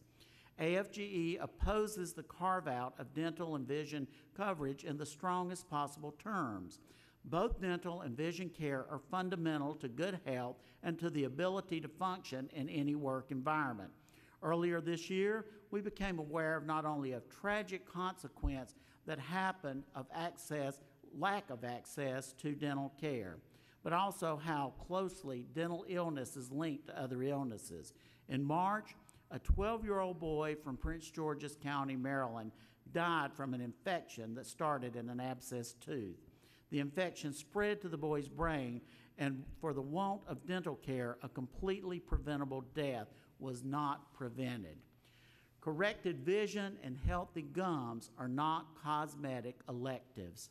This is not about tinted contact lenses or bleached teeth. This is about health care. AFGE urges Congress to add language to Chapter 89 of Title V to make vision and dental coverage mandatory categories for the federal employee health benefit plans. OPM has carried out the Bush administration's health care policy by shifting costs to enrollees and trying to persuade them to replace traditional insurance with health savings accounts. In addition, the administration has each year included in its budget proposals policies that would require employees to pay more or receive less. Worse, it has promoted carving out benefits currently subsidized by the government and offering them on an employee-pays-all basis.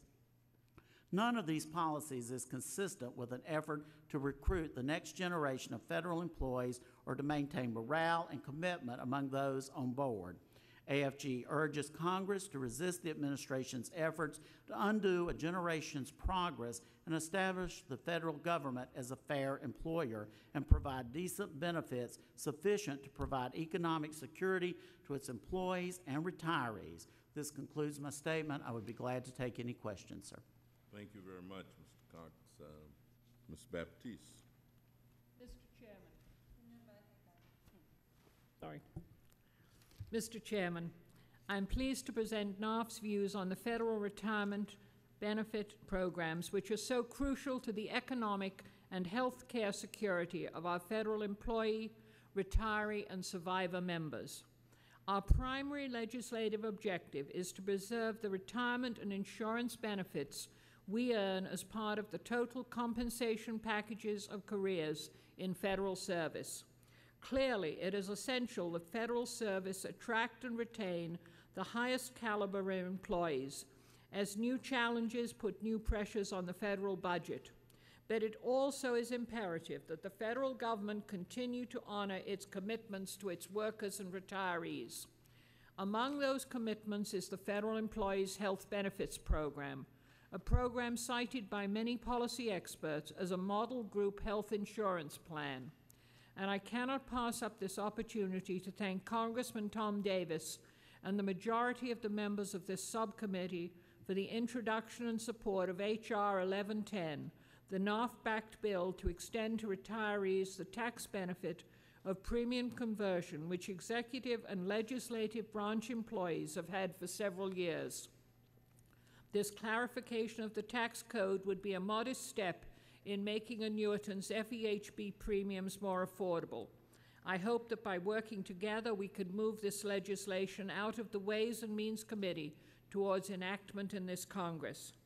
The Office of Personnel Management does a good job of negotiating premiums for the FEHBP, but we are concerned that a $1 billion payment which could be used to lower costs is left on the table. The 2003 Medicare law provided all employers, including the government, a subsidy if they provide drug coverage as generous as Medicare. Unfortunately, the administration has decided to forgo this payment on behalf of FEHBP enrollees. A recent GAO report found that premium growth in one of the largest FEHBP plans with many older enrollees could have been 3.5 to 4% lower in 2006 had the payment been accessed, and it could have reduced overall FEHBP premiums for the year by more than 2%.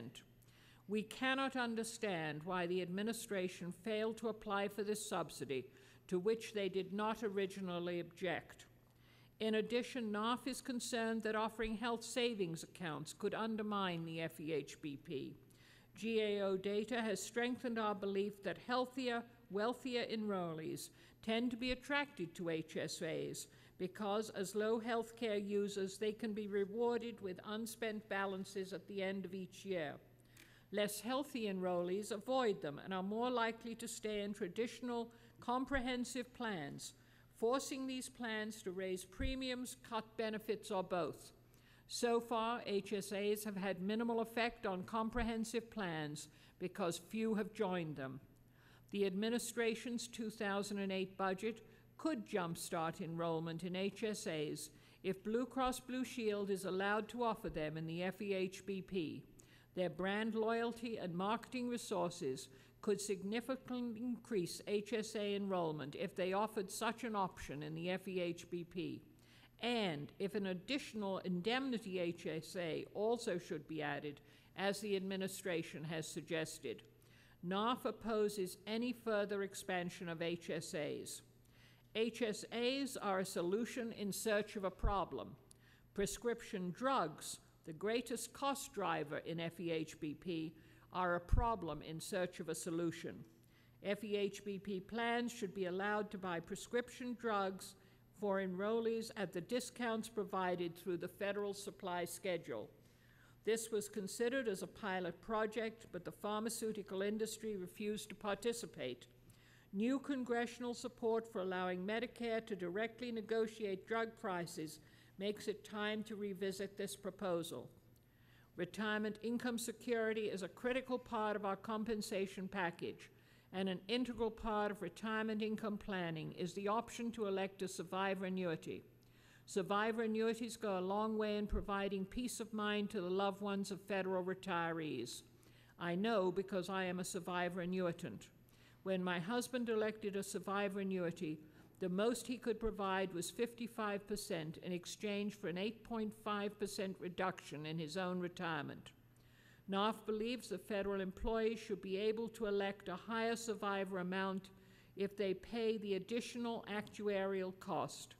To make this a reality, we ask you to support a budget-neutral proposal allowing retiring employees to elect additional amounts in 5% increments up to a maximum 75%. Unfortunately, certain CSRS retirees who work part-time toward the end of their careers do not receive the full amount of the annuity they earned because of the application of a 1986 law. Current interpretation discourages many from working part-time at the end of their careers and can result in annuities being reduced by 20%. President Bush's 2008 budget proposed using full-time equivalent salary to calculate the annuities of future retirees who work part-time, but current retirees are left out of this plan. For that reason, NARF had supported Representative Jim Moran's bill, H.R. 2780, but we were disappointed to hear from him today that retirees will be excluded from the part-time remedy in his amended bill. On the other hand, we are pleased that retirees are being sought by agencies who want to rehire them.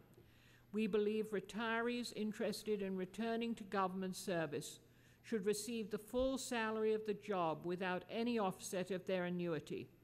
NARF supports OPM's proposal to allow agencies to reemploy federal retirees on a limited part-time basis without this offset. Mr. Chairman, we are pleased with the performance of the Federal Thrift Savings Plan and its management. We support a proposal to allow federal workers to contribute bonuses into their TSP accounts and are pleased OPM also supports this. Thank you for your support of federal employee benefits and retirement programs as an investment in the federal government's most valuable asset, its human capital. We stand ready to work with you and the administration to ensure that our retirement programs remain competitive, innovative, and a model for others. Thank you. Thank you very much. And Mr. Marchant, I'll go to you first if you... Thank you very much for your testimony. I'm on a learning curve on this subject, so I've got a few questions. I come from a Texas system. I spent 18 years in the Texas legislature and actually served on the pensions board and the pensions committee, so I'm still trying to digest and understand the federal system. We do have a 25-year-old provision in our insurance, and that's why I'm not on the federal insurance. I'm a retiree from Texas, and my family and I are still on the Texas insurance as a retiree, mainly because I've got 2 kids under the age of 25. So have you been able to get an actuarial study done on the actual, I know that when the kids go out at age 22 and 3, that their insurance is cheaper. Have you been able to get some kind of a study or anything in your hands that will show that there might even be a premium lowering? Actually, I'm aware of a study that OPM did, but I would call it kind of a back-of-the-envelope calculations. It was a 3-page report, and I think would be very helpful and beneficial if there were a better look taken, a closer look, to see what the actual numbers would be, and also to make sure that all of the costs and benefits are considered in the calculation. I do not think that has been done to date. Yeah, it may be a missed opportunity to broaden the pool and bring at least stabilize the premium. I agree. The other aspect of it is, and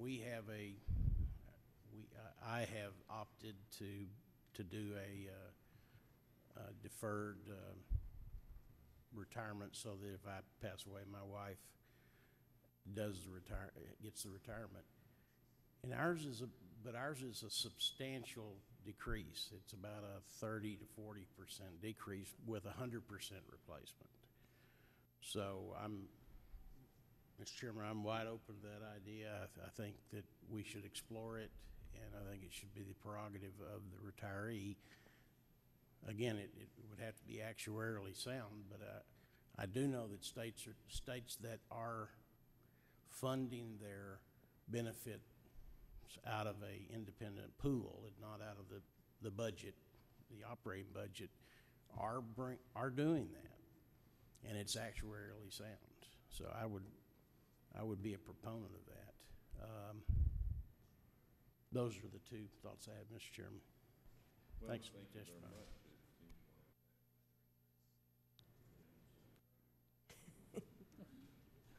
It does indeed. Let me ask each one of you, do you have any recommendations, or how would you improve the prescription drug benefit in the FEHBP?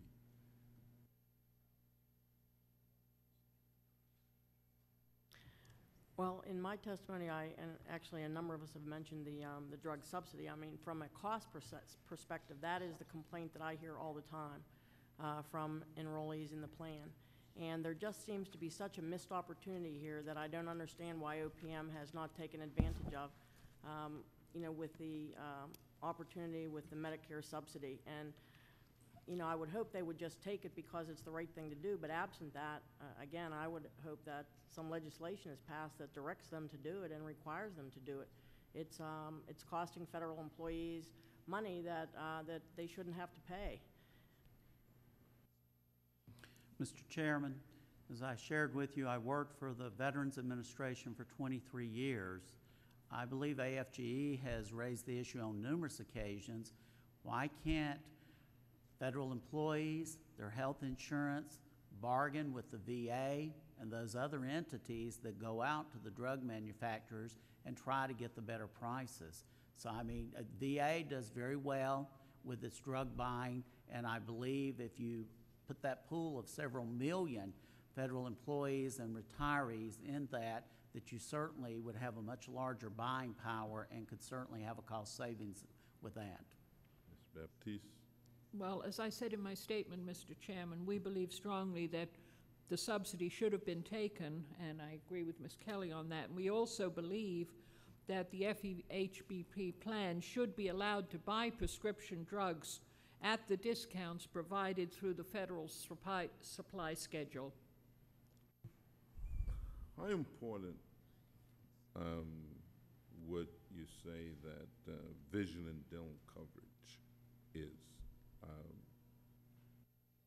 That's something that both of those, I think, have always been stepchildren, quite frankly, of healthcare delivery.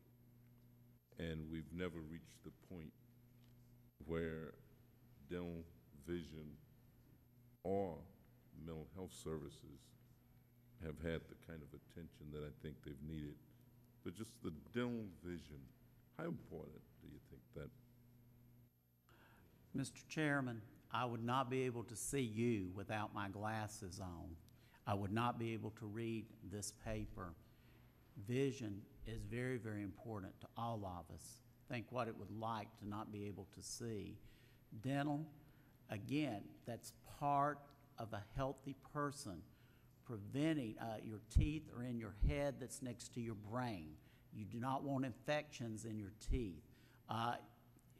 It's a shame that the federal government has not, again, with the many federal employees and the retirees, had a program that required all of the participants in the Federal Employee Health Benefit Plan, all the companies, to offer dental and vision and to cover like at 80% to do that for them. That's how you have healthy people. It will save money in the long run because you keep people well and you prevent things. I think of this 12-year-old boy. That's a tragedy that should have never occurred in a country as great as this. I think the numbers of enrollment for the first year in the vision and dental speak volumes to how important this is, even with employees having to pay 100% of the cost.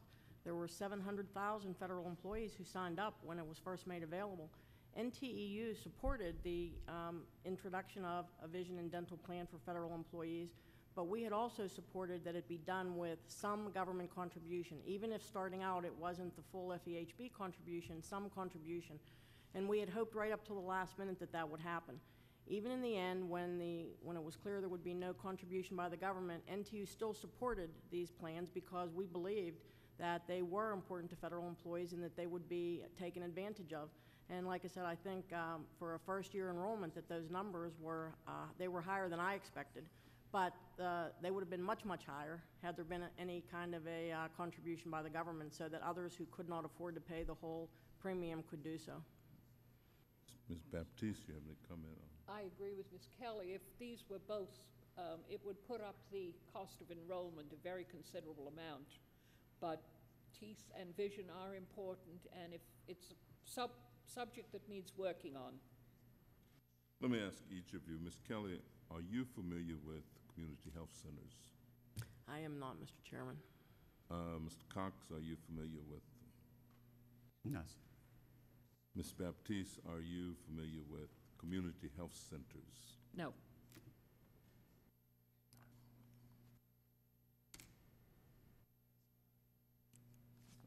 Well, let me thank you all so very much in terms of, again, your patience and willingness to be here and to share your testimony with us, and we appreciate it.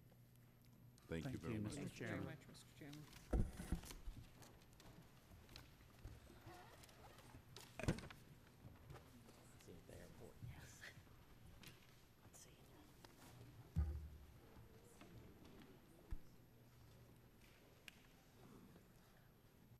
In some arrangements, the first shall be last, and the last shall be first, but in this one, we'll say that the third shall be last.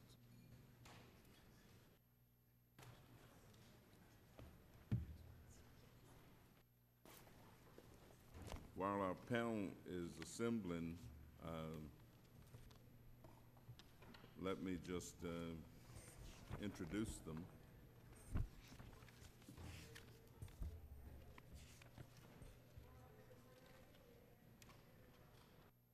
Our panel consists of Ms. Hinda Chalkine. Ms. Hinda Chalkine is a specialist in healthcare financing at the Congressional Research Service, CRS, covering federal employee health benefits, Medicare Advantage, Medicare reform, Medicare spending, retiree health insurance, and other private health insurance issues. Prior to joining CRS, she was with the Department of Health and Human Services in the Office of the Assistant Secretary for Management and Budget responsible for budgetary, legislative, and regulatory activity in the Medicare program. Thank you so very much for being with us. Mr. Patrick Purcell is a specialist in income security at the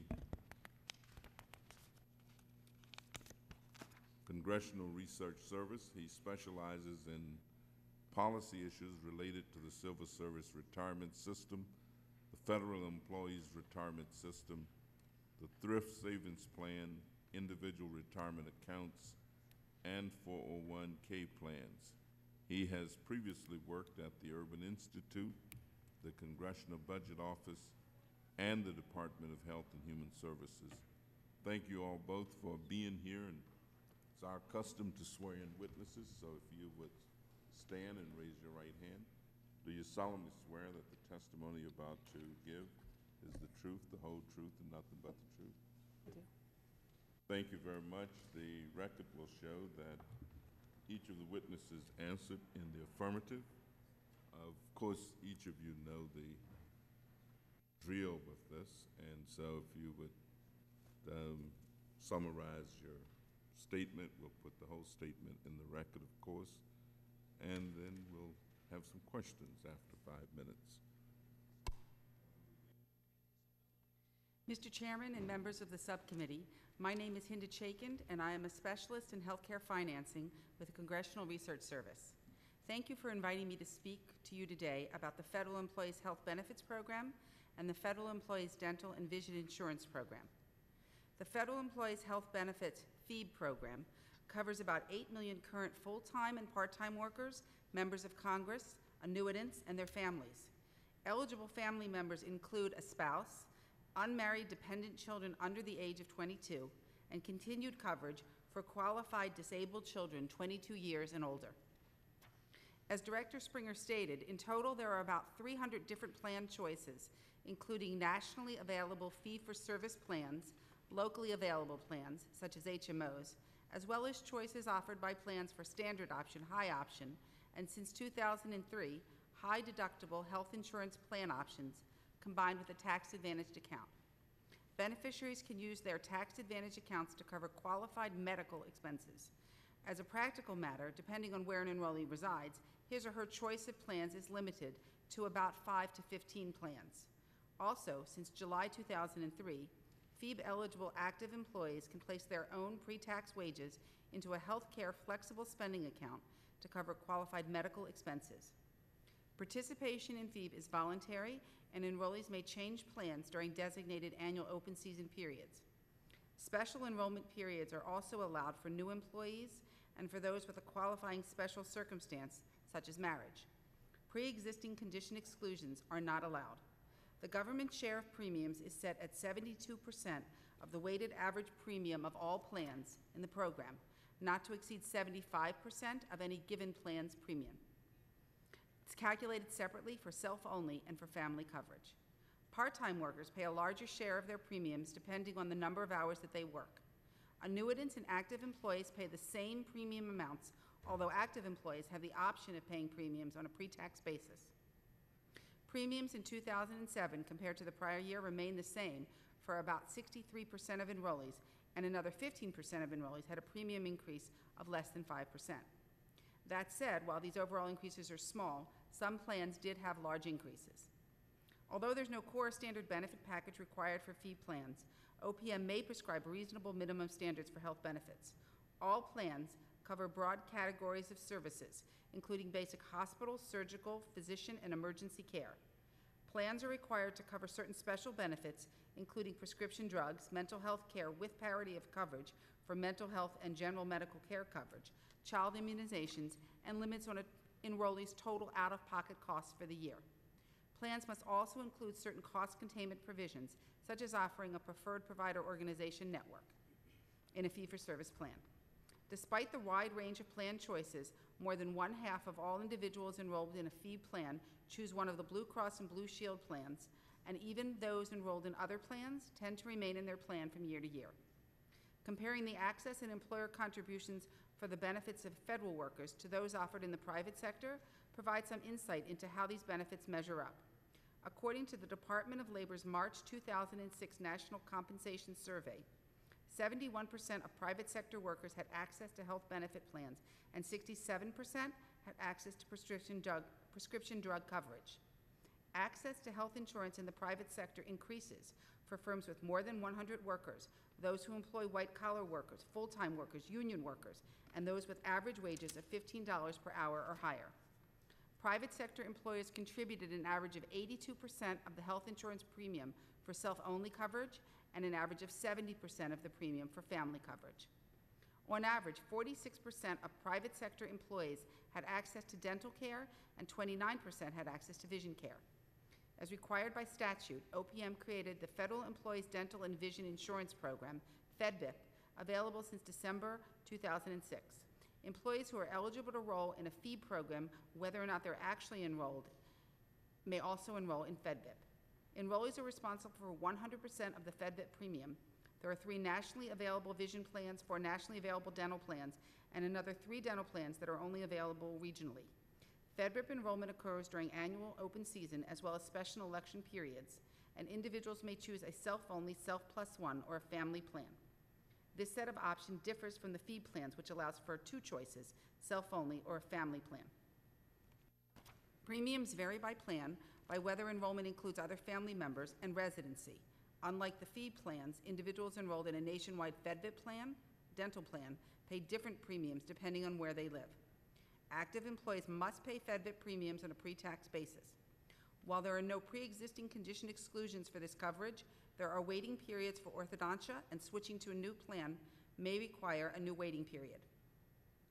Finally, turning to current issues, Congress is considering legislation that encompasses a wide range of changes to the fee program, including but not limited to allowing federal, civilian, and military retirees to pay health insurance premiums on a pre-tax basis, expanding the program to cover individuals who are not federal employees, such as employees of small private businesses, or as the chairman has mentioned, employees of federally qualified health centers, expanding required benefits to include additional services, such as hearing aids, increasing the level of government contributions, eliminating the time limit on the continuation coverage for employees who leave federal service, and requiring plans to establish and maintain electronic individual personal health records. Other issues facing the program include maintaining the integrity of the risk pool, eliminating fraud and abuse, and containing costs. This concludes my statement. I would be happy to answer any questions that the members of the subcommittee might have. And Mr. Purcell. Mr. Chairman, Ranking Member Marchant, thank you for inviting me to speak with you today about the Federal Employees Retirement System. Federal employees are eligible for retirement benefits under either the Civil Service Retirement System, CSRS, or the Federal Employees Retirement System, FERS. Employees hired in 1984 or later are covered by FERS. Employees hired before that date are covered by CSRS unless they switch to FERS in open seasons held in 1987 and 1998. Today, about 3/4 of federal employees are covered by FERS. This figure rises each year as employees under the old CSRS retire. FERS was established by the Federal Employees Retirement System Act of 1986, and it consists of 3 elements: Social Security, a defined benefit pension called the FERS Basic Annuity, and the Thrift Savings Plan. Before 1984, federal employees were not covered by Social Security. They were covered instead by the CSRS, which Congress created in 1920. Because Social Security needed greater cash contributions to remain solvent, in 1983, Congress required Social Security coverage for all new federal employees hired in 1984 or later. Congress recognized that Social Security provided some of the same benefits as CSRS, and that covering workers under both plans would require payroll deductions of more than 13% of pay. Therefore, Congress directed the development of a new retirement system with Social Security as the base, but also including a defined benefit pension and a savings plan. The result of this was the FERS Act of 1986. Federal employees are fully vested in the FERS Basic Annuity after 5 years of service. The minimum retirement age, which was 55 for workers born before 1948, will increase over time to 57 for workers born in 1970 or later. This year, a worker with 30 years of service can retire at age 55 and 10 months. Workers with 20 to 29 years of service can retire at 60, and workers with 5 to 19 years of service can retire at 62. The FERS basic annuity pays a pension equal to 1% of the average of the 3 highest consecutive years of pay. So for a worker retiring at 55 with 30 years of service, this annuity is equal to 30% of his or her high 3 pay. FERS also pays a supplement until age 62, which is equal to the amount of the Social Security benefit that the worker earned while employed by the federal government. The supplement ends at 62 regardless of whether the employee applies for Social Security at that age. The legislative history of the FERS Act shows that Congress wished to enroll new employees in Social Security, to provide a benefit that in total was comparable to that under CSRS, and to make the FERS plan similar to the retirement plans of large employers in the private sector. Thus, in establishing the FERS, Congress provided federal employees the opportunity to save for retirement on a tax-deferred basis through the Thrift Savings Plan, or TSP. The Thrift Plan is similar to 401k plans provided by many companies in the private sector. This year, employees under age 50 can contribute up to $15,500 to the TSP. Employees 50 and older can contribute an additional $5,000. These contributions are pre-tax, and investment earnings grow tax-free until the money is withdrawn. The government contributes an amount equal to 1% of pay to the TSP for all employees. In addition, employees covered by FERS receive a 100% match on the first 3% of pay they contribute and a 50% match on the next 2% contributed, for a total employer contribution of 5% of pay. Currently, 86% of employees covered by the FERS contribute to the TSP, and the Thrift Board has submitted a bill to Congress to make enrollment in the TSP automatic for new federal employees. The pension benefits provided to federal employees compare favorably to those provided in the private sector. Under FERS, employees participate in Social Security, they are covered by a defined benefit pension, and they can save pre-tax through the TSP. This combination of benefits has become rare in the private sector. The Department of Labor reports that only 51% of workers in the private sector participated in an employer-sponsored retirement plan of any kind in 2006, and just 20% of private sector workers were covered by defined benefit plans that provide a guaranteed retirement income. The Labor Department estimates that only 12% of private sector workers participated in both a defined benefit plan and a 401k plan in 2006. This concludes my statement, and I'll be happy to answer any questions. Thank you both very much. Ms. Chunkin, let me try to make sure that I understand the comparison between what federal employees basically qualify for in terms of health benefits and those in the private sector. It seemed to me that you're saying that basically federal employees compare rather favorably. That's correct. To what they could expect in the private sector. In terms of access to plans, yes. I mean, that's all that I was talking about here was access to plans. And all federal workers who are considered either full-time or part-time do have access to a health benefit plan. In the private sector, that access varies, and as I said, it increases as firm size increases, as pay increases, as full-time increases. So there are more barriers, I would say, in the private sector for any given individual to have access to health insurance than there are in the federal workforce. Do you have any value comparisons in terms of the values of what they qualify for? I don't have that, but I think that's something that I could get back to you with. I'd be glad to. I would appreciate it. Mr.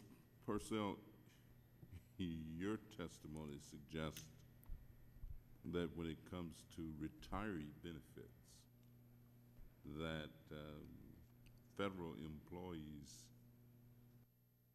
similarly compare rather favorably to what exists in the private sector. Is that accurate? I think that's an accurate characterization, and the reason for that is that in the private sector, since the early 80s, there's been a strong trend away from the traditional defined benefit pension in favor of the 401k plan. What that means is, if you looked at the statistics in 1980, you would have seen about the same percentage of workers in the private sector in a plan as are in a plan today, about half. But in 1980, virtually all of them would have been in a traditional pension. Today, only 1 worker in 5 in the private sector is participating in a traditional pension, and a number of those, perhaps as many of a quarter, have been frozen in one respect or another, meaning either no new benefits are accruing or new workers are not allowed into the plan. If you isolate on, say, the 500 largest companies, the S&P or Fortune 500, you will still see a majority, roughly 2/3, that offer a defined benefit pension. But it's still a minority that offer both a DB plan and a tax-favored savings plan, which federal employees are able to participate in. Let me ask, and both of you, you have any idea why there's sort of a common perception? I mean, when you talk to people, there seems to be a tendency to believe that the private sector does a better job in both these arenas than the public sector. I can't answer for sure why that perception might exist, but as one of the earlier witnesses said today, the difference in pay is very easy for people to measure. The difference in benefits is more complicated, particularly with younger workers. As the director of the TSP mentioned today, they have lower participation rates and lower contribution rates. They are going up, which is a good thing. But it's very difficult to get younger workers in particular to focus on the importance of saving for retirement or to understand the value of a defined benefit pension. So I think when people are comparing between the private sector and the public sector, they have a much clearer idea about differences in pay than they do differences, particularly in retirement benefits. I can't really speak about the health insurance aspect because that's not my area. Mm-hmm. Let me just ask about the health insurance. Well, I'm going to draw from some of my other experience in health insurance and say that many people in both the private and the public sector are concerned about health insurance coverage, and as employers, whether they're private sector employers or other, are reducing benefits, increasing co-insurance, increasing co-payments. So I'm not sure that this is a issue that is a concern only to federal employees' health benefit program, but it's also an issue of any employer-sponsored health benefit plan. Have you seen much movement in the vision dental coverage arena in terms of trends that might be evolving or developing? In terms of trends, as I mentioned in my statement, that other private sector employers do have lower access than federal employees, rather, not employers, have a lower access, but what I cannot speak to is whether or not those employees have to pay 100%, just like federal employees have to pay. Thank you both very much. And Mr. Marchant? Thank you, Mr. Chairman. Part-time employees have the same ability to access the health insurance.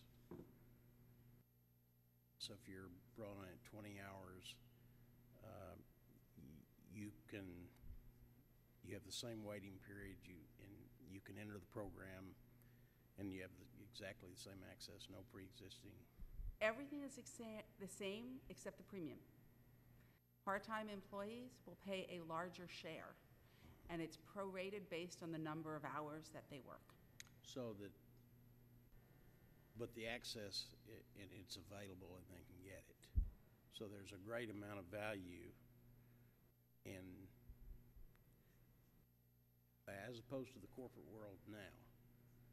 Most corporations are moving to a part-time status so that they are not required by law to offer insurance at any price.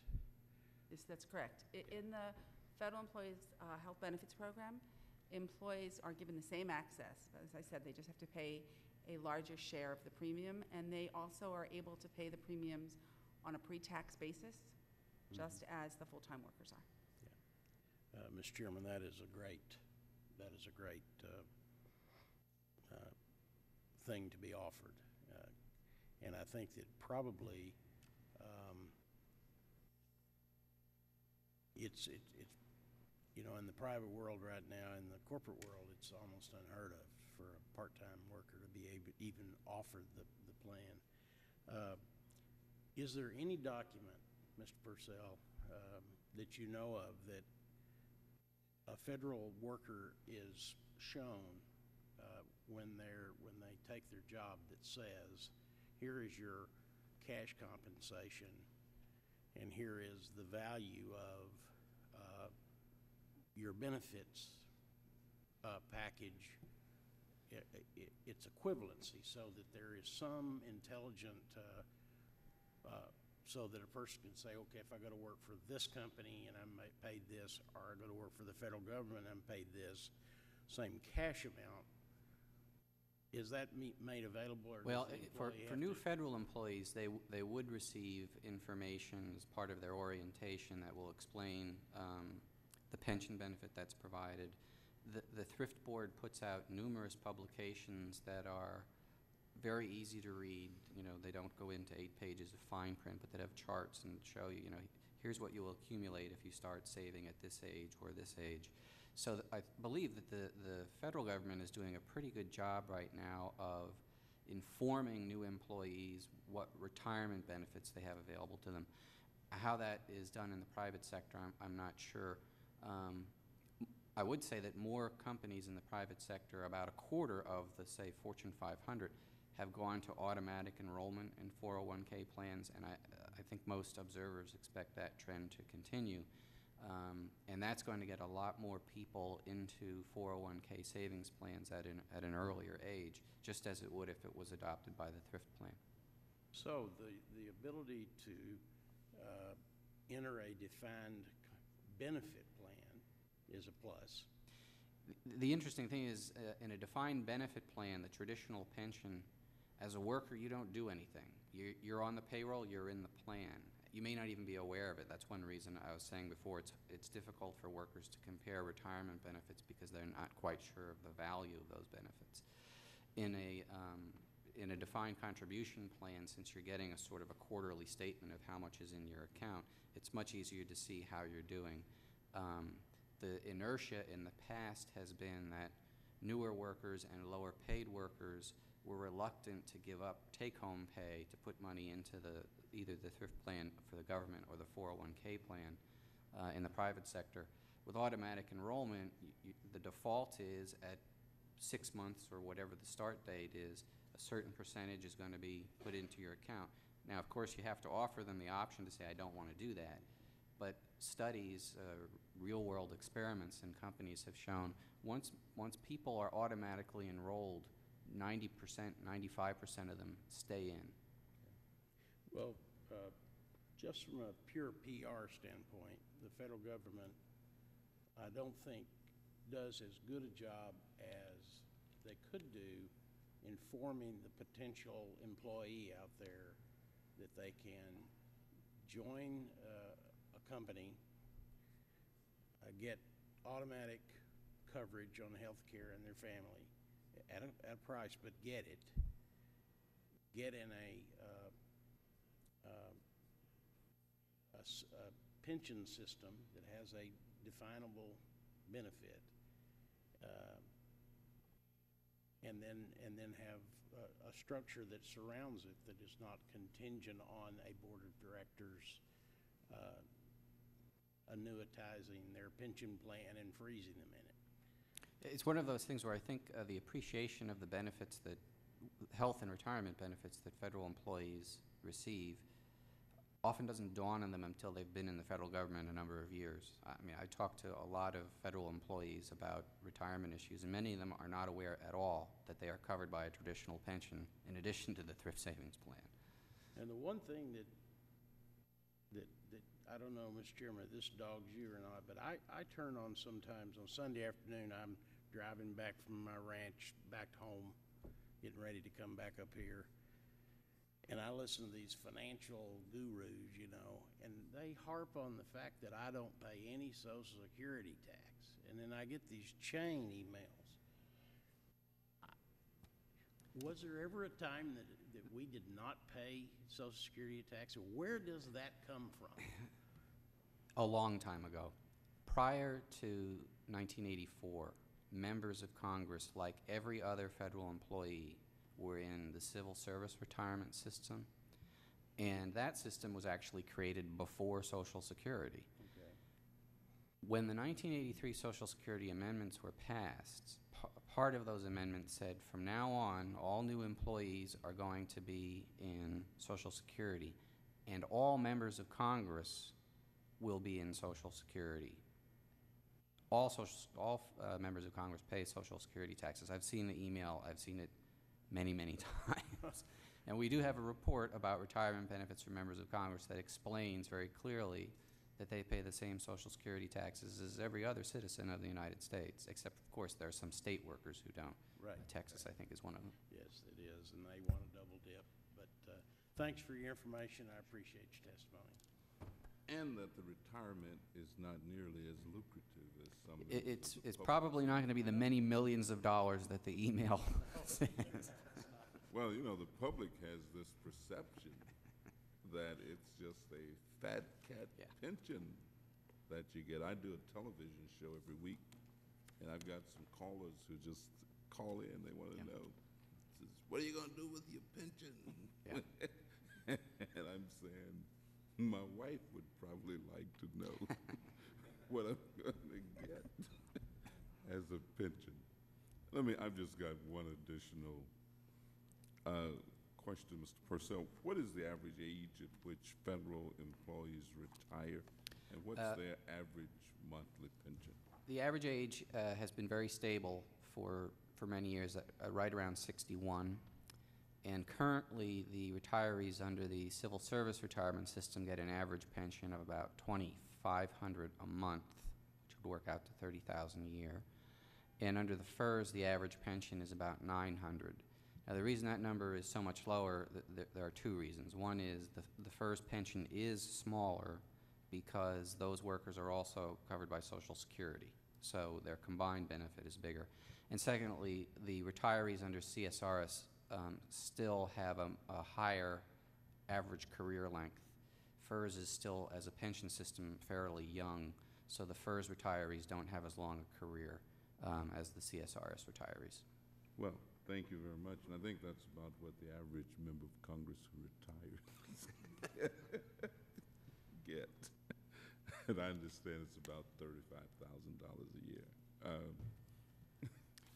Let me thank you all very much for your patience and your diligence. We really appreciate the fact that you've stayed.